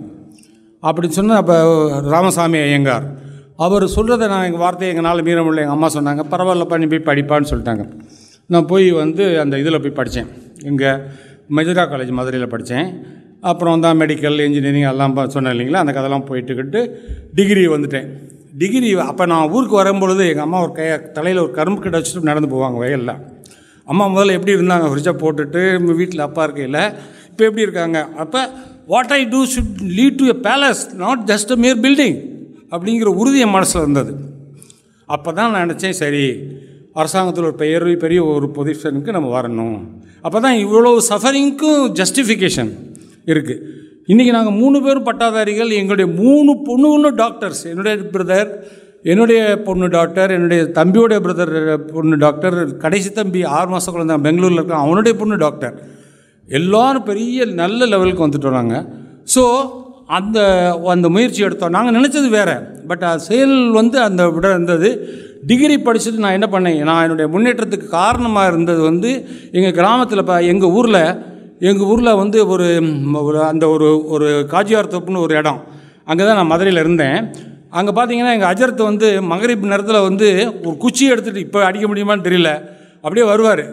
எவன் விளையாடுறதுக்கு ரோட்டில் பம்பரம் கீழெலாம் விளையாண்டுருக்கோன்னா சுள்ளின்னு வைப்பார். எல்லாம் ஓடி போய் அப்படியே போய் குரான் உட்காந்து படிப்போம். 9 வயசில் குரான் முடிச்சிட்டேன் நான். அல்காமல் முஸ்லீம்ன்ட்டு இஸ்லாமிக் சரியாலான்னு முடிச்சிட்டேன் நான். ஸோ அதனால் ஒரு செக்குலர் மென்டாலிட்டி. நான் பைபிள்லேருந்து கோட் பண்ணுவேன், கீதாலேருந்து கோட் பண்ணுவேன், இஸ்லாத்துலேயும் இது பண்ணுவேன். I was a very successful regional director, head of the Madras office. அந்த செக்ரட்டரியேட் இருக்கு இல்லையா, அதை ஒட்டினாப்பில் அந்த கோட்டையில் நாங்கள் கொடியேற்றினேன் பார்த்தீங்களா, ஃபஸ்ட்டு சீனில் காமிச்சம்ல பார்த்தீங்கல்ல. ஸோ அதில் 2000 பேர் இருக்காங்க ஆஃபீஸர்ஸ். எல்லா மக்களும் இருப்பாங்க, எல்லா மக்களும். அவங்க எல்லாரோடையும் சேர்ந்து இப்போவும் அவங்க சதக்துல்லாவா அப்படின்னு சொல்கிற அளவுக்கு your ability to get along well with people, that mattered a lot actually. So அந்த ஒரு இதை டெவலப் பண்ணுறதுக்கு என்ன காரணம் அப்படின்னு கேட்டிங்கன்னா, நான் டிகிரி அப்போ படிக்கும்பொழுது எங்கள் ஃபாதர் இறந்த ஒரு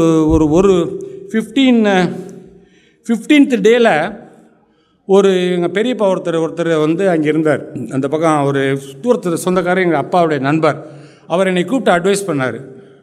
நீ உன்னுடைய முன்னேற்றத்தில் நான் அக்கறை கொண்டிருக்கிறேன், நீ என்னவா இது பண்ணாலும் நீ என்கிட்ட கன்சல்ட் பண்ணிட்டு போப்பான்னு சொன்னார். அந்த வார்த்தையை பணங்காசு கிடையாது, சும்மா கன்சல்டேஷன் தான். நான் படித்தது மொத்த படிப்புமே யூஎஸில் நான் படித்தேன் பார்த்தீங்களா, 1.5 crore ஆக்சுவலாக fees. 1.5 crore. Who has paid? Just think about it. Allah has paid. See, all through I got scholarship only. Throughout scholarship only by merit actually. Edingla, you take it. Now I put it in writing actually. என்னோட புக்கை supreme court judge Ibrahim கலீஃபுல்லா Sahib தான் release பண்ணார். அந்த அக்கேஷனில் எங்கள் மதருக்கு honour பண்ணோம் நாங்கள். Very rarely it happens. அந்த book நீங்கள் படித்து பாருங்கள், கனவோடு நில்லாமல்ங்கிற புக்கு. ஸோ அது உருதுல இருக்குது, பாரானே ரஹமத்து. இங்கிலீஷ் வரப்போகுது, இப்போ இன்னும் ஒரு another 15 days வரப்போகுது. ஸோ அதில் நான் அதை நேரேட் பண்ணியிருக்கிறேன். உங்களுக்கு நல்ல முன்னேற்றத்துக்கு வரதுக்கு என்ன காரணம்னா, உங்களுக்கு ஒரு கைடன்ஸுக்கு ஆள் வேணும். நான் போய் 100 out of 100 மேக்ஸ் வாங்கினவனை போய் என்னை கைட் பண்ணி மிஸ்கைட் பண்ணி பயாலஜி படிக்க வச்சாங்கல்ல. அப்போ proper guidance is very important for the first generation graduate. நீ இதுக்காக நீ இவ்வளோ கஷ்டப்பட்ட, நீ படிக்கணும் அப்படின்றாரு. சரிடான்னு போனால் எல்லாம் கோயம்புத்தூரில் எல்லாம் நான் யார்கிட்டையுமே நான் மேற்கொண்டு படிக்க மாட்டேன்னு சொல்லிட்டு வந்துட்டேன். அப்போ கோயம்புத்தூர்ல எல்லாம் அட்மிஷனாக முடிஞ்சிருச்சு. அப்போ ஒரே ஒரு இடத்துல தான் அட்மிஷன் டெல்லியில் 60 காலேஜிலேருந்து அப்ளை பண்ணுவாங்க. அது பயங்கர காம்படிஷன், உலக லெவலில் இருக்கும். அங்கே போனால் அப்படியே அமெரிக்கா போயிடலாம், அப்படியே போயிடலாம். ஸோ அப்போ என்னடா பண்ணுறேன்னு சொல்லிட்டு நான் அதுக்கும் எக்ஸாம் முடிஞ்சிருச்சு, அதுக்கும் அப்ளிகேஷன் கொடுத்து முடிச்சிட்டாங்க. ஒரே ஒரு காப்பியை வாங்கி என் நண்பர் ஒருத்தர் இருந்தார், இவர் ராஜகோபால்ண்டு. அவர் என்ன பண்ணுவார், முன்னெச்சரிக்கை முனுசாமி எதாக இருந்தாலும் 2 தடவை செய்வார். ஸோ 2 பாடத்துக்கு அப்ளை பண்ணால் 2 அப்ளிகேஷன் வாங்கியிருந்தார். அப்போ சதாசிவன் என்னுடைய நண்பர் திருநெல்வேலியில், அவர் எம்எஸ்சி சேர்றதுக்காக கோயம்புத்தூருக்கு போகிறாரு. என்னை வர வழியில் பார்க்குறாரு. இந்த மாதிரி அக்பர் சொல்கிறாருப்பா, நான் எங்கள் அம்மாட்ட போய் சொன்னேன். அவங்க சொன்னாங்க, நாங்கள் பட்ட கஷ்டத்தை பட்டுக்கிறேன், நீ படிப்பா மேலேன்ட்டாங்க அப்படின்னு சொன்னோன்னே அவர் அப்படியா அப்படின்னு சொல்லிட்டு, நான் என்ன பண்ணுறேன், இப்போ எப்படி அப்ளை பண்ணுவேன், நான் வேண்டாம் ராஜகோபால் அப்ளிகேஷன் மேலே வாங்கியிருந்தானே உனக்கு அனுப்பிச்சி வைக்கிறேன்னு சொன்னேன். அவர் பார்த்தீங்கன்னா அவருக்கு ஐஆர்ஐ போடணும் அவ்வளோ ஆசை. ரூம்மேட்டு சதாசிவன், சதா.K அண்ட் சதக்னு போட்டிருப்போம். சதக் அப்படின்னு போட்டிருப்போம் எங்கள் ரூம் வாசலில். சதாசிவன், கனகசபாதி சதாசிவன் அசகத்துல்லா. Is a professor of molecular biology and university of Texas Austin. அங்கே இருக்கார் இப்போ என்னுடைய ரூம்மேட். அவர் போனார், டெய்லி கோயம்புத்தூர் போனார், 2 அப்ளிகேஷன் வாங்கினார். அது ஒன்று என்கிட்ட கொடுத்தாரு, நான் அப்ளை பண்ணேன். எங்கள் யூனிவர்சிட்டியிலேருந்து மட்டும் 10 பேர் அப்ளை பண்ணாங்க. இது மாதிரி 60 யூனிவர்சிட்டிலேருந்து அப்ளை பண்ணாங்க. கடைசியில் எங்கள் யூனிவர்சிட்டிலேருந்து எனக்கு ஒரு ஆள் தான் கிடச்சது, ராஜகோபால் கூட கிடைக்கல. ரைட்டுங்களா? அதனால் நான் எம்எஸ்சி பண்ணேன். எம்எஸ்சி படிக்கல, ஐஆர் எழுதலை, ஐஏஎஸ் எழுதுனேன். மதுரை காலேஜுக்கு வந்தேன். மதுரையில் வந்து நான் இன்டர்வியூ போனேன் இல்லைங்களா, போயிட்டு வந்த உடனே பார்த்தீங்கன்னா அந்த ஃபைனல் லிஸ்ட்டில் என் பேர் இல்லை. ஸோ அதனால் நான் ரொம்ப அப்செட் ஆகிட்டேன். அலாவுதீன் பேர் இருந்தது, அவர் சேர்ந்துட்டார், நான் சேரலை. அப்புறம் என்ன பண்ணுறது, ரொம்ப ஃப்ரஸ்ட்ரேட் ஆகி வர்ற எக்ஸாமில் எழுத ஆரம்பித்தேன். அப்போ தான் ரிசர்வ் பேங்க் எழுதினேன். ரிசர்வ் பேங்க் எழுதிட்டு உடனே ரிசர்வ் பேங்க்கில் கூப்பிட்டாங்க. ரிசர்வ் பேங்க்கில் ஜாயின் பண்ணுறதுக்கு ஒரு வாரம் அப்போ வந்து பாண்டிச்சேரியிலேருந்து எனக்கு டெப்டி கலெக்டர் போஸ்ட் வந்தது. ஸோ ஒரே கன்ஃபியூஷன், இதில் போகிறதா அதில் போகிறதா அப்படின்னு பண்ணேன். கடைசியில் அப்போ 3rd டைம் நான் ப்ரிலிமினரி பாஸ் பண்ணிட்டேன். அப்போ 3 attempts தான். அப்போ அதை எழுதுறதுக்கு முன்னாடி ரிசர்வ் பேங்கோடைய பெர்மிஷன் வேணும் ஃபைனல் எக்ஸாம் எழுதுறதுக்கு. அப்போ வந்து ரிசர்வ் பேங்கில் ஒரு பாலிசி வச்சுருந்தாங்க. எப்போவுமே ரிசர்வ் பேங்க் என்னென்னா இந்தியாவுடைய மொத்த, இப்போ உதாரணமாக இப்போ டாக்டர் ரகுராம் மஞ்சள் ராஜன் இருந்தார், டாக்டர் மன்மோகன் சிங் பீரியடில் நான் ஜாயின் பண்ணேன். இவங்க எல்லாம் அப்பாயின்ட் பண்ணுறது கவர்மெண்ட் தான். ஆனால் ஒன்ஸ் அப்பாயின்ட் பண்ணால் நம்ம விஜய் மாதிரி தான், நான் ஒரு முடிவு எடுத்துட்டா நான் சொல்கிறது நானே கேட்க மாட்டேன்னு சொல்கிற மாதிரி அவர் யார் சொல்கிறதையும் கேட்க மாட்டார். அவருக்கு என்ன தோணுதோ அதுதான் செய்வார், நாட்டுக்கு என்ன முக்கியமோ அதான் செய்வார். ஸோ அதனால் ரிசர்வ் யாருமே வந்து ஐஏஎஸ் கேட்ட சொன்னேன் இல்லையா, எதில் வேணாலும் கை வைக்கலாம். ஆனால் இதில் மட்டும் ரிசர்வ் பேங்கில் மட்டும் வர முடியாது, ரிட்டையர் ஆன பிறகு வரலாம், அவ்வளோதான். அந்த மாதிரி ஒரு சூழ்நிலை இருந்துச்சு. அதனால் கடைசியில் வந்து அந்த மன்மோகன் சிங் தான் கவர்னர், அவர்கிட்ட போய் உட்காந்து பேசினேன். எனக்கு பெர்மிஷன் தரமாட்டேன்னு சொல்லிட்டாங்க 3rd அந்த அட்டம்ப்ட்டுக்கு. கடைசியில் we also need good people அப்படின்னு சொல்லிட்டு என்ன சொல்கிறது, யூஏயில் டெப்டேஷனில் இருந்தேன், அங்கே இருந்தேன், இங்கே இருந்தேன். அந்த அதாவது ஆர்பிஐலேருந்து ரிசர்வ் பேங்க்லேருந்து ஐஏஎஸ் போக முடியாது, இப்போ மாற்றிட்டாங்க அந்த ரூலை. அதே மாதிரி ஐஏஎஸ்லேருந்தும் ஆர்பிஐக்கு யாரும் வர முடியாது. ஏன்னா இப்போ வந்து அரசாங்கத்துக்கு நிறைய தேவைகள் இருக்கும். அவங்க பாட்டு நோட் அடிச்சுக்கிட்டு பண்ணிகிட்டே இருந்தாங்கன்னா அது பணத்துடைய வேல்யூ இல்லாமல் போயிடும். அதே சமயத்தில் நம்மளுடைய இது வந்து நம்ம ரிசர்வ் பேங்க் வந்து எக்ஸ்பர்ட்ஸை அவங்க பார்த்து என்ன பண்ணணும் ஏது பண்ணணுங்கிற பார்த்து பண்ணுவாங்க. ஸோ எமினன்ட் பீப்புள் ஆர் தேர். அதில் ஒரு பெரிய ஆப்பர்ச்சுனிட்டி, இவ்வளோ பேருடைய ஒர்க் பண்ணுறது, வாய்ப் பண்ணுறது. ரிசர்வ் பேங்கில் வந்து கவர்மெண்ட்லேயே தனி exam, but more or less same exam தான். ஸோ அதனால் நான் என்ன சொல்ல வர உங்களுக்கு விரும்பினேன்னா, நான் சொன்ன அதே போயம் தான். நீங்கள் வந்து என்னவாவீங்கிறது இறைவனுடைய நாட்டத்தை பொறுத்து, ஆனால் அதற்கான முயற்சி உங்களிடத்தில் இருக்கணும். நிச்சயமாக நீங்கள் எஃபர்ட் எடுத்தீங்கன்னா உங்களால் முடியாமல் போகாது. Thank you very much for the patient hearing. Thank you.